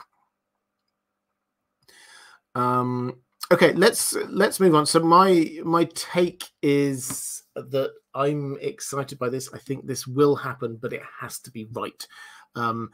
And this is obviously the one that is closest. They can stick closest to the source material. What we've got across the piece here is a range now of things that George R. R. Martin's original material, a range from things that can be almost word for word and scene for scene adaptations, which is what Dunk and Egg can be, all the way through to we've got absolutely nothing to go on, which is where the Jon Snow show is. So that's the range that we've got. And House of the Dragon is this first step away. Yes, they seem to be very much sticking to what George R. R. Martin has written, but without sort of breaking it to you, 90% of the dialogue is going to be original dialogue, not from George R. R. Martin. And then the deeper into it you get, the more they will bits of leeway. There was a lot more information about what happens in the season 1 part of the show than there is in some of the later seasons, if they're going to pad it out to 5 or 6 seasons, which is what it's looking like they may do. But that has got a reasonable amount of source material. When you go to Nymeria, you will find we've got a few pages. When you go to the Sea Snake, a page maybe of material about where he went and what happened. Not huge amounts at all. So we start moving even further away, and then we get to the animated shows, and we've only got information about one of these animated shows, which is the Yi show, which is going to be called The Golden Empire, apparently. And that we have almost nothing to go on. Almost nothing. There is a section in The World of Ice and Fire about Yi, but it's very high level. And all of the characters, apart from maybe 1 or 2, if they can scrape them together, will be completely new. So this is moving even further away. This is not going to feel like Game of Thrones. This is going to feel, hopefully, still something within George R. R. Martin's world, but it is going to be very different. What George R. Martin said about it is our working title is The Golden Empire. We have a great young writer on that one too, and I think the art and animation is just going to be beautiful. I would tell you more if I could. I don't think I can say a word about the other animated shows, not yet. So the to be clear, these are shows. The fact that we've only got a title for one of them does imply that the others are probably quite early on in development, and there are 2 or 3 other animated shows that we don't know much about yet. Now, there's not huge amounts to be said, I don't think, about. Lady Eternal says, I'm intrigued by the idea of Yi spin-off, since it is one of the Planetosi regions that George R. R. Martin has written very little about thus far. What do you think the premise of the series will be, and what, if anything, are you hoping for from it? Well, what I'm hoping for is a different part of this world, because the way that The World of Ice and Fire was written was from the perspective of the Maesters, and the further away from Westeros you go, the less they know, and the more wild, uncivilized they try and make it feel. But the hints are, that this is probably the most civilized place. This is where civilization started. There are Lomas Longstrider apparently talks about cities buried beneath cities, that even their ruins are more impressive than cities in Westeros. This is a hugely impressive place. So we should be looking at the equivalent of like Ming Dynasty China. So what I would love is just a hint of all of that wonder. I would love something that has a feel of, I don't know, Crouching Tiger or something like that, which has a hint of the magical to it, but also quite grounded. That's the kind of idea of what I would like for this. But this is expanding the world out. Beyond that, I don't know. It's completely at the whim of the writers, and George R. R. Martin he chooses his words carefully. He says it's looking like it's going to be beautiful. I've got a great writer. He doesn't say anything really about the story here. He doesn't say what the characters are. He could do, but he's focusing more at this stage on the sort of the concept art and the quality of the writing, which is fine. It sounds like it's good, and we will hear more about it in time, I'm sure. Kugelbits saying it'll be a parody of feudal Japanese and ancient Chinese stories, possibly. Philip says, hopefully House of the Dragon fails so they never make more awful spin-offs. What are they thinking? Nobody wants this. Nobody asked for this. Just finish the books, George. Well, I hope he finishes the books, but I also hope that House of the Dragon is brilliant, because I love this world and I love to see things in it. Alan Simpson saying, I wonder if the Yeti thing will be presented as what actually went on there, or what the Maesters believed happened there. I hope it's what actually happened, not what the Maesters believed, because if George R. R. Martin is wanting this to be having different feels, each show to have a different feel, part of this, I would hope, takes us out from this Westerosi-centric worldview and actually makes us inhabit a worldview that's different. What does the world look like from a different perspective? With their history of the Long Night will be completely different to what the history of the Long Night is in Westeros. I'm sure many of the same things happened, but their stories are slightly different. We hear bits of that in the World of Ice and Fire, but the feel has to be different. I don't want this to be what the Maesters tell us about. I don't want a random, effectively Western character coming in there so that we can all feel a little bit, I understand this because I'm seeing it through their eyes. I want to be immersed in that world. That's my personal take anyway.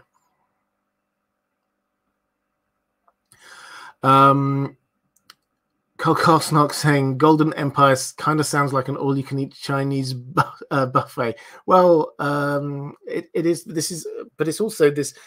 It's an incredibly unhelpfully vague for those of us trying to speculate on these things. Unhelpfully vague, because the Golden Empire could refer to anything in the period of time in that part of the world since the Long Night, the Great Empire of the Dawn. That all of that could be called the Golden Empire, so you could set it at any point in time. Okay, so we've got some animes coming. I also want to talk a little bit about the Harrenhal stage play for those who have not heard about this, because this, as I say, this is one of the things that I am personally most excited about, but it's all gone a bit quiet on. We heard about this, I'm going to say 2 years ago, something along those lines. And this is what George R. R. Martin said at the time. The seeds of war are often planted in times of peace. Few in Westeros knew the carnage to come when highborn and small folk alike gathered at Harrenhal to watch the finest knights of the realm compete in a great tourney during the year of the false spring. It is a tourney oft referenced during Game of Thrones and in my novels, and now, at last, we can tell the whole story on the stage. And then the official blurb says, The play will, for the first time, take audiences deeper behind the scenes of a landmark event that previously was shrouded in mystery, featuring many of the most iconic and well-known characters from the series. The production will boast a story centered around love, vengeance, madness, and the dangers of dealing in prophecy, in the process revealing secrets and lies that have only been hinted at until now. So, I love this idea. First of all, I love the theatre and I love plays, and so the idea of bringing this world to the stage, I think, should be fantastic. And George R.R. Martin in the past has said, when he's been asked about the tourney at Harrenhal, he has said you could write a book about all of the things that happened at the tourney at Harrenhal. Indeed, you could write a George R.R. Martin length book about all the things that happened at the tourney at Harrenhal. Lots of things happened. We have got a million different subplots going on. You could just pick out one strand. Yes, we know about the Knight of the Laughing Tree. What's going on with Aerys and his concerns about Rhaegar? What's going on with Jaime Lannister? We get all of the Starks. We get Howland Reed coming in there. We've got so much just to unpack. I do worry how they're going to fit all of it into a stage play, to be honest. But it's gone quiet, is my concern. And I'm talking about it here. This is not part of his deal, as far as we can tell, with HBO. This is a separate thing. He's not mentioned it in his big updates or any of his other random updates that he's been doing. And my concern is that there are a lot of things here. You cannot do a half job on the tourney at Harrenhal. You have to reveal some secrets. You have to show a bit of what happened. And I do wonder whether George R.R. Martin, having got excited and agreed to this, wants to get the Winds of Winter out first, but so that he can reveal things through the books rather than through a stage play. So that's my concern, that maybe the reason we haven't heard anything from it is that he's actually holding off because he doesn't want that to happen until he's finished the book. And the book is now going a bit slower than it was before, and wasn't going at light speed before. But when it does happen, and it was originally slated for 2023, which is still possible. When it does happen, we're going to see young versions of all of the main characters, as well as a clear understanding of Rhaegar and Lyanna and what happened there, and Howland Reed and what his agenda was, and what on earth was going on with the Shara Dane, and what Ned Stark was like as a young lad. Lots of these things. We may well even see a hint of Littlefinger going on. This is the amount of answers we will get from this will be astonishing. Stephanie Frederick saying, I want to see it as a mini-series. Yeah, I understand that. Andrew Kay saying, speaking of Harrenhal, the location, the glimpse we got of it in House of the Dragon looks amazing. Yes, absolutely.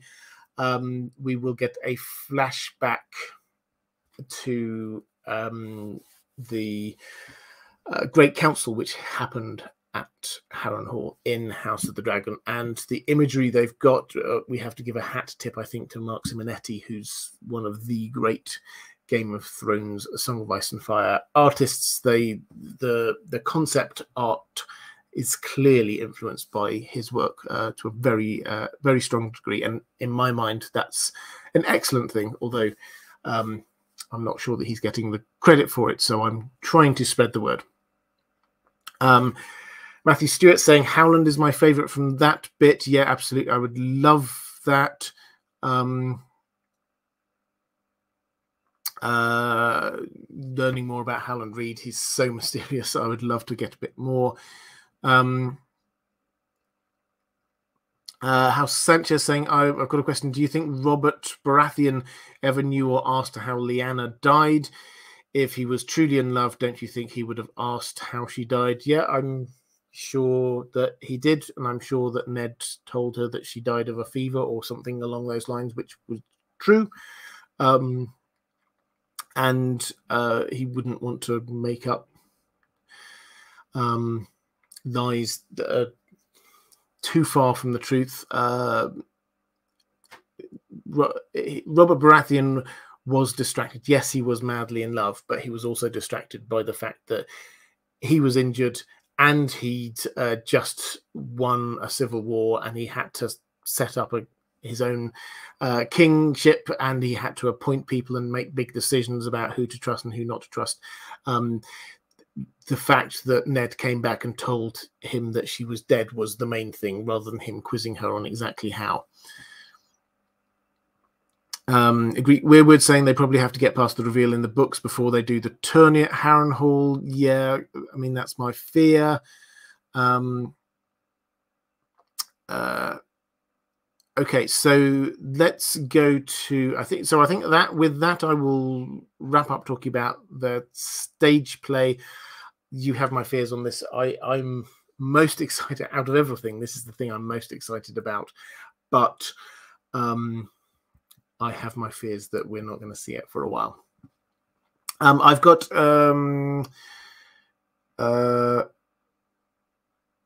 actually, just a couple of things from my patrons on this. Andrew Quaid saying, I'm most excited for Duncan Egg and the tourney at Harrenhal. Do you think George R. Martin will reveal more of what happened there through Howland Reed? Absolutely, yes. Bear Island saying, I hope you and Dan are well. Thank you, we are. That's my dog, Dan. Your Howland Reed theory makes me think of Paris from Greek mythology. Assuming you're correct, I imagine Howland as Bloodraven's inside man at Harrenhal, with advice on getting a Shara Dane as a prize, a little like Aphrodite bribing Paris with Helen of Troy. While a stage play might glaze over Howland's greater activities, I was curious what, if anything, you think we'll get. Yeah, so that's a fascinating extra level that I'd not engaged with really when I was coming up with my working hypotheses on what Howland Reed's role is in the whole backstory here. Him being an agent of Bloodraven, I personally think that's pretty well established now. The fact that he got together with Ashara Dane, I'm reasonably confident on whether there's the link there that she was the prize, that Bloodraven sort of like got her for him. I mean, partly I get into that because Bloodraven can be very manipulative, but at the same time, maybe it's just the romantic in me likes the idea that the most beautiful woman at the ball went for the best person, not just the knight in shining armor. That's the hint of when we get Barristan Selmy when looking back at it, when he's like, he thinks of Daenerys as being a bit like Ashara Dane, and then he talks about how Daenerys doesn't, a mudman wouldn't be good enough for her, and it's like that's effectively saying a mudman Howland Reed is the match for Ashara Dane. So the link is there. But yeah, the idea that this might be all an extra layer of Bloodraven manipulation to make Howland do his thing by getting Ashara Dane as the prize, I don't like it. I wouldn't put it past Bloodraven.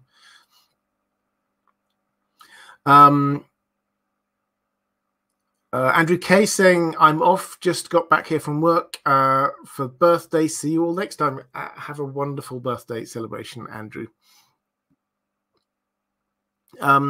Let's go to I've got a few sort of overarching questions from my patrons. So now's a good time to drop any other random questions you've got or thoughts into the chat. I'll try and pick up as many of them as I can. Mara Lee, your super chat from earlier saying a show of immense love and support. Hugs to your gorgeous dog, Dan. Thank you so much for the fabulous content and stories on both your channels and the great merch. Thank you very much, Mara. I would be interested in an Arya Stark adventure on the high seas. The writers could have Arya visit west of Westeros, etc. That would make for a great limited series.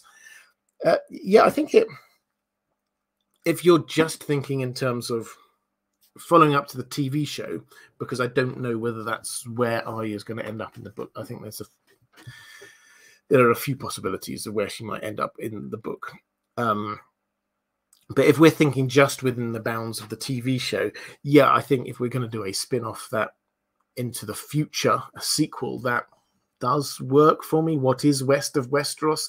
The problem is how to make that feel different to the Corlys Velaryon series, the Sea Snake, because that's him sailing around the world, and this will be Arya sailing around the world. And then we've also got Nymeria sailing from Essos over to Westeros.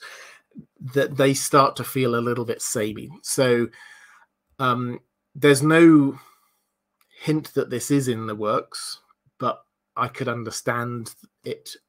It just seems as if what happened was that Kit Harington came with an idea and pitched it, and people liked it enough to be developing it, and other members of the cast haven't. So, I mean, we have to remember, I think a lot of this does rely on what those actors want to do with their time. Emilia Clarke, it appears, wants to move on. She's done that now. She's done Game of Thrones. Fair play to her. That is the thing which she will be remembered for a very long time. But she wants to move on and see whether she can get remembered for other things as well. Kit Harington is clearly trying and doing other bits and being successful, and he's part of Marvel world now as well, Marvel universe as well. But he clearly thinks that there's more that he wants to do with the character of Jon Snow, and so this is on an actor by actor basis. I imagine that a lot of the main actors will be happy to move on, not because they hated the experience of being on Game of Thrones. I'm sure they all recognize whether or not they had good or bad personal experiences. I'm sure they all recognize how important it is for their career. But I think most have given the indications that they quite like to sort of move on to other things. Maybe some cameos, maybe not. Johnny Targs, I feel like where the show went wrong was it ran out of source material from George R.R. Martin. And I feel like the Blood Moon prequel did not happen because, again, there was a lack of source material. George R.R. Martin has written so much in-depth history for this world. I do not want to see HBO try to run with any story on their own. Stick to the source material like Game of Thrones Season 1 to 4, and the shows will do fantastic, both from a quality perspective and viewership perspective. Yeah, I think so. Just to pick up on Blood Moon in that, then this was, and George R. Martin did say very clearly that this was going beyond his own world that he'd built. There was the writing there had to just create extra new lore, and he didn't really give the impression that he was nervous or upset about that, but he noted it as a thing that was happening. There are lots of parts of this world that we could have great stories from. The issue is that they don't just want it all feeling the same. They want things being quite different. So as much as I would love there to be a Regency TV show based on what happened after the Dance of the Dragons the next few years, because I think there's some fantastic stories in there, I actually doubt we'll get that, because that will be a third story about King's Landing and Targaryens and dragons. And I think that they want to move on from that. That we will have House of the Dragon, that will give us our fill of it, and then we'll go off and have adventures on the high seas. We'll go over to far parts of Yi and immerse in a different culture. We'll head far north of the wall and have something with John State. They want things which will be different, which will feel different. So there is the source material, but they will probably deliberately be wanting to start moving beyond that. So I entirely understand the fear here, and it is fear. I've got the same fear. The fear that the show in my view, the show did start going in wrong ways when it veered away from what George R. R. Martin had written. But one thing I would urge people is, do not prejudge any of the spin-offs that we've been talking about by Game of Thrones, the TV show, and what happened there, because these will be run by different people.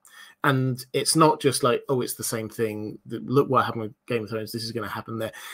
They've got different people heading them up. The closest team, as far as I can tell, to the original team actually is the House of the Dragon team, because they've got Ryan Condal and Miguel Sapochnik, who are involved in the original show, but they weren't the showrunners. The other ones seem to have completely new people helming them. That this isn't going to be the same.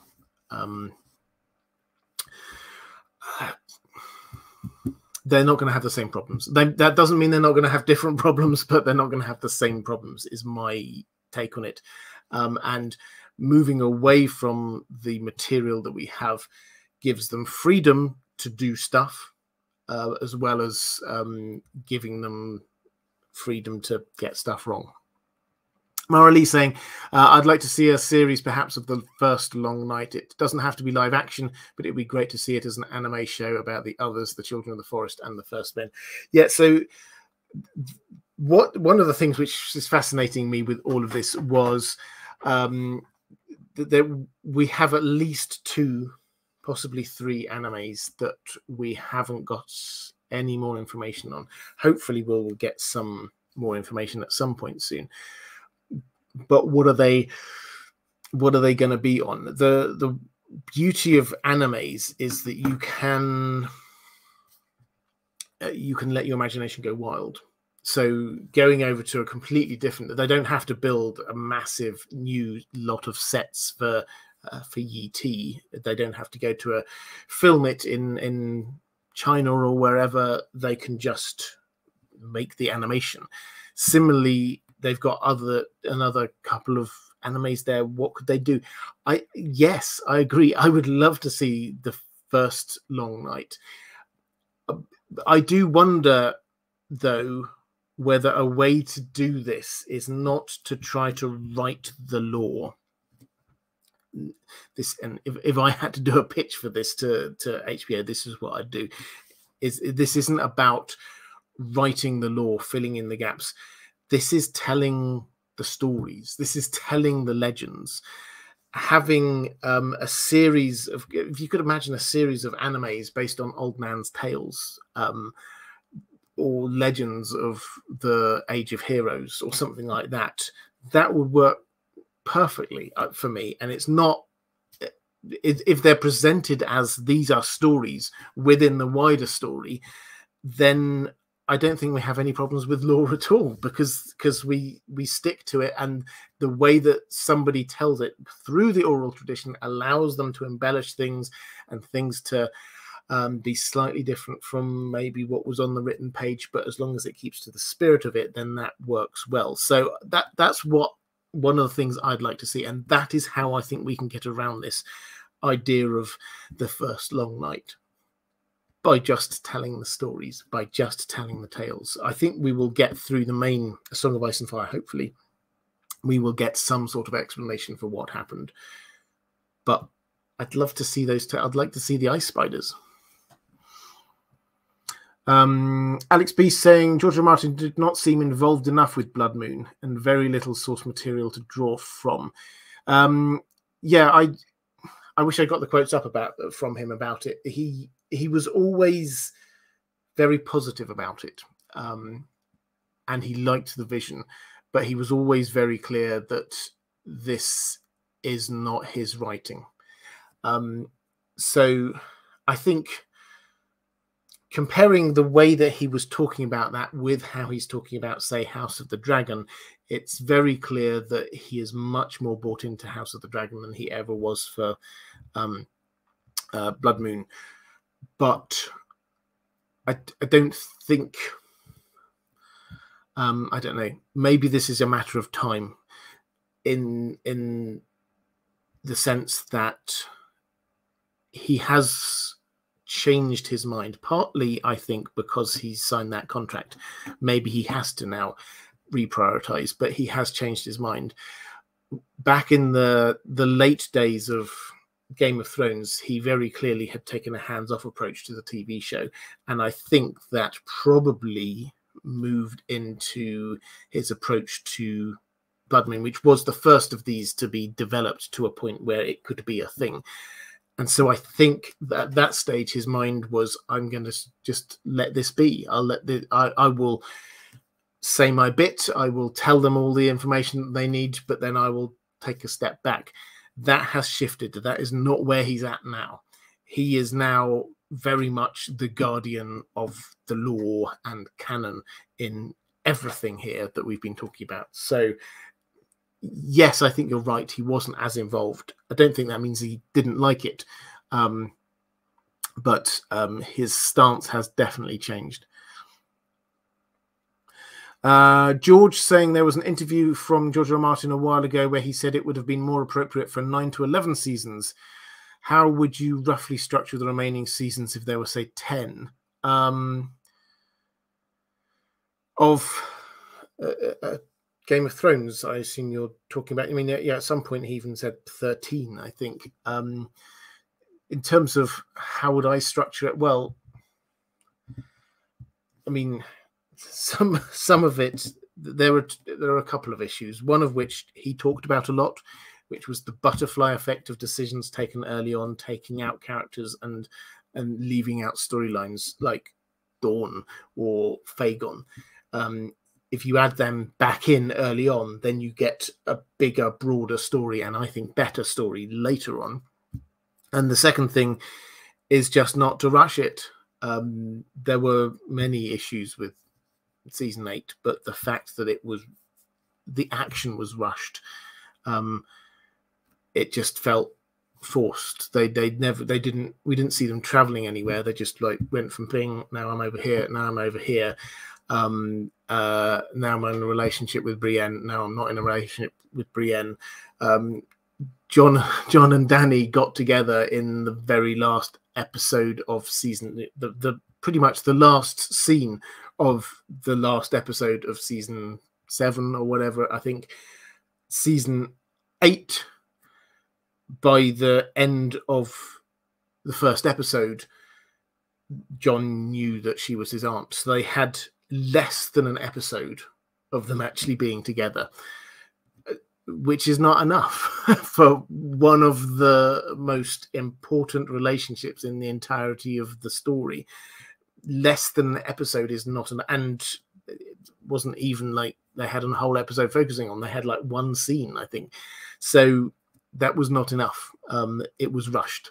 So what would I would do? I would just slow down a lot of it. I would make some changes earlier on, and a little bit more attention to detail, perhaps. But anyway, let's not get too much bogged down to season 8. Yes, I think if we had another few seasons, it could have been a better. All else being the same. Let's go to a question from Lady Pushkins saying, Personally, I'd love a prequel involving Bloodraven's journey and Robert's rebellion to tell the full story behind the Tower of Joy, a Shara Dane story, etc. I understand until the books are completed, those stories would be too spoilery. Basically, I'd love episodes telling the backstories of some of the characters we've grown to love and be fascinated by. Yeah, I agree. And I think some of it we will get from things like the stage play, assuming that happens. Most of it we will get through the books. But this is a good point. If you've got something you think you would love to see a spin-off, put it in the chat and I'll shout it out, because there are many things. I think the Bloodraven story I would love. I'm fascinated by Bloodraven, but I think it would make for a great story. The problem is that then overlaps with the Duncan Egg story, because he will be a central part in what happens with Duncan Egg. Whether they're willing to show stories that you see it from two different directions, I don't know. But I would love to see that. Aegon's invasion, I would love to see.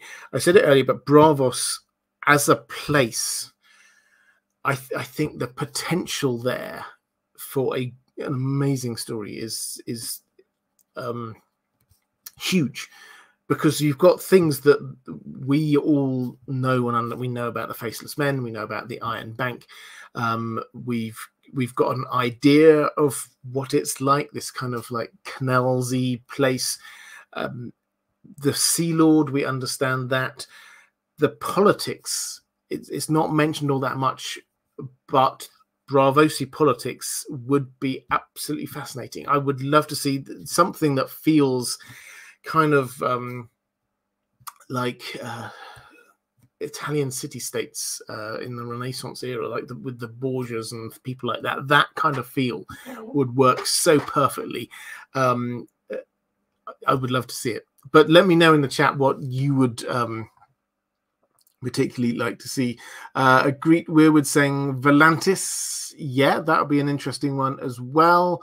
Matthew Stewart saying the Blackfires is my all-time want for a spin-off. Bittersteel and Bloodraven facing down would be great. Yes, it definitely would. I would agree that. Varys the early years, says Kugel Bits. Yeah, nice idea. Alex B, Conquest would be amazing. I would have done that as the first adaptation, but I hope we still get it. I'm beginning to feel we won't. Actually, I should probably say on this one, again, I like the idea, but this is building on the fact that they want things that feel different. We've had Game of Thrones, which has got Targaryens with dragons. We've got House of the Dragon, which is Targaryens with dragons. Are they going to do another one? The invasion will feel quite... There are echoes of it in the main story. So I'm not sure. I'm not sure if we will actually see that one. Curse Ballerina saying Ashai and Stigai pre whatever happened to them. Yep, that would be interesting. Reflective Rambling saying we're getting more Middle Earth, more Westeros, but the question is, when are we going to get to the Great Polar Bear, Paxu and Valkatuka? I don't know. Age of Heroes, The Fall of Ashai, Callie Summers. There's a couple of people asking for that. Mini-series of the heroes of the Age of Heroes. Yeah, I think that would work with my idea of the sort of the legends, the stories being told. Skandar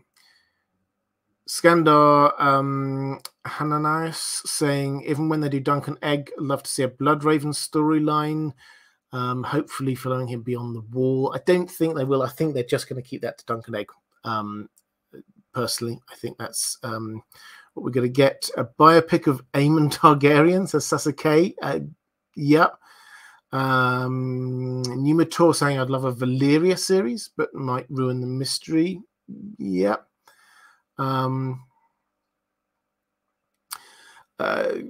Last question from my patrons. Oh, actually, this is Mara Lee linking in with this, saying Robert's Rebellion would make a great limited series. Yes, George R. Martin was sort of against that at the time. the time being a few years ago, because he didn't want to do things related in to the characters that were in the main show. I wonder now whether, if we've got the stage play of Attorney at Harrenhal, whether there's still scope for it. It would be nice. I would like it a lot, but I don't know if we will get it. So Alex B saying, what was the consensus pick to play Dunk when it came up earlier? I don't know if we had a consensus. I think it was Tom Hopper did get a lot of upvotes, although he might be a bit old to play it now. And I think I like the idea of a complete new and unknown as well. I think Cole Karsnock came up with. So Blue Kiss Gardens, so the Attack of the Rhoyne and the Rise of Grayscale. I hope we would get that in the Nymeria story. Lady Pushin saying Robert's Traveller's Guide made into a series, please. Well, if HBO wish to give me money for it, then they are more than welcome. But I find that unlikely. Okay, I think with that, I will start to draw this one to a close. There's some fantastic questions and chat and ideas here. I hope that's given you a bit of an idea about what is on the radar for spin-offs for Game of Thrones. The headlines, I think, is probably worth reiterating if you came in partway through this. We have got 9 different things, spin-offs now in the works. The only one which is greenlit is House of the Dragon, which we know about. The rest of them are in development. Some of them have been in development now for 3 years or so. The Jon Snow spin-off has been going for almost as long as the others. It's not been leaked before. So this is new to us, but this isn't new in terms of it being in development. Which means that scripts have been written. It means that plots, they've got an idea. They have developed this. They have workshopped it with George R. R. Martin. This is not just some Kit Harington's got some idea and maybe it'll get picked up. This is in the works at HBO. So we have to now take this serious, not just a rumor. This is a thing which is happening. Not all 9 of these will happen. I suspect that the number that will happen will depend on how successful House of the Dragon is. George R. R. Martin himself is very open and honest with the fact that he's not expecting all of these to make it to screen. I think your guess is as good as mine as to which will. Certainly they will try one of the animes, I'm sure. Certainly we will get at least one other of the live actions. But none of them, certainly for a couple of years, probably 3 years. Expect the first announcements. I think this doesn't come from anywhere in particular. This is just what I think, given what we've heard of where they are in the process. Expect announcements on whether something has been quietly dropped or is going to be given a pilot or even a full series at some point in the next few months, possibly once House of the Dragon has finished. So that's where we're at.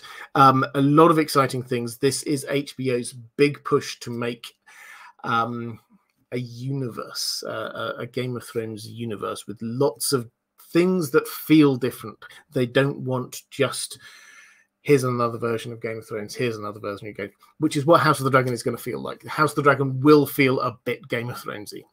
It's going to be a bit darker. It will obviously have different people, more dragons, but it will feel quite Game of Thronesy. The rest of these are not going to feel Game of Thronesy. Some of them will be a lot more light and comedic. Some of them will be a lot more adventurous. Maybe they'll even be like romance. Maybe some I don't know. George R. R. Martin is very clear in his mind that his world is big enough for different subgenres within fantasy to be existing. So that's that. I'm quite excited about this. There's a lot of good ideas here. I'm still a bit skeptical about the Jon Snow one. I will be honest. I will wait to see what they put to us. But I feel through this live stream, we've worked our way towards something that I would be able to work with as a show. I don't want it just being a bit more of Jon Snow moping around and digging up the past, but Jon Snow trying to adapt to his new life, a character study of somebody who's been through huge amounts, PTSD, trying to start a new life. That could work for me.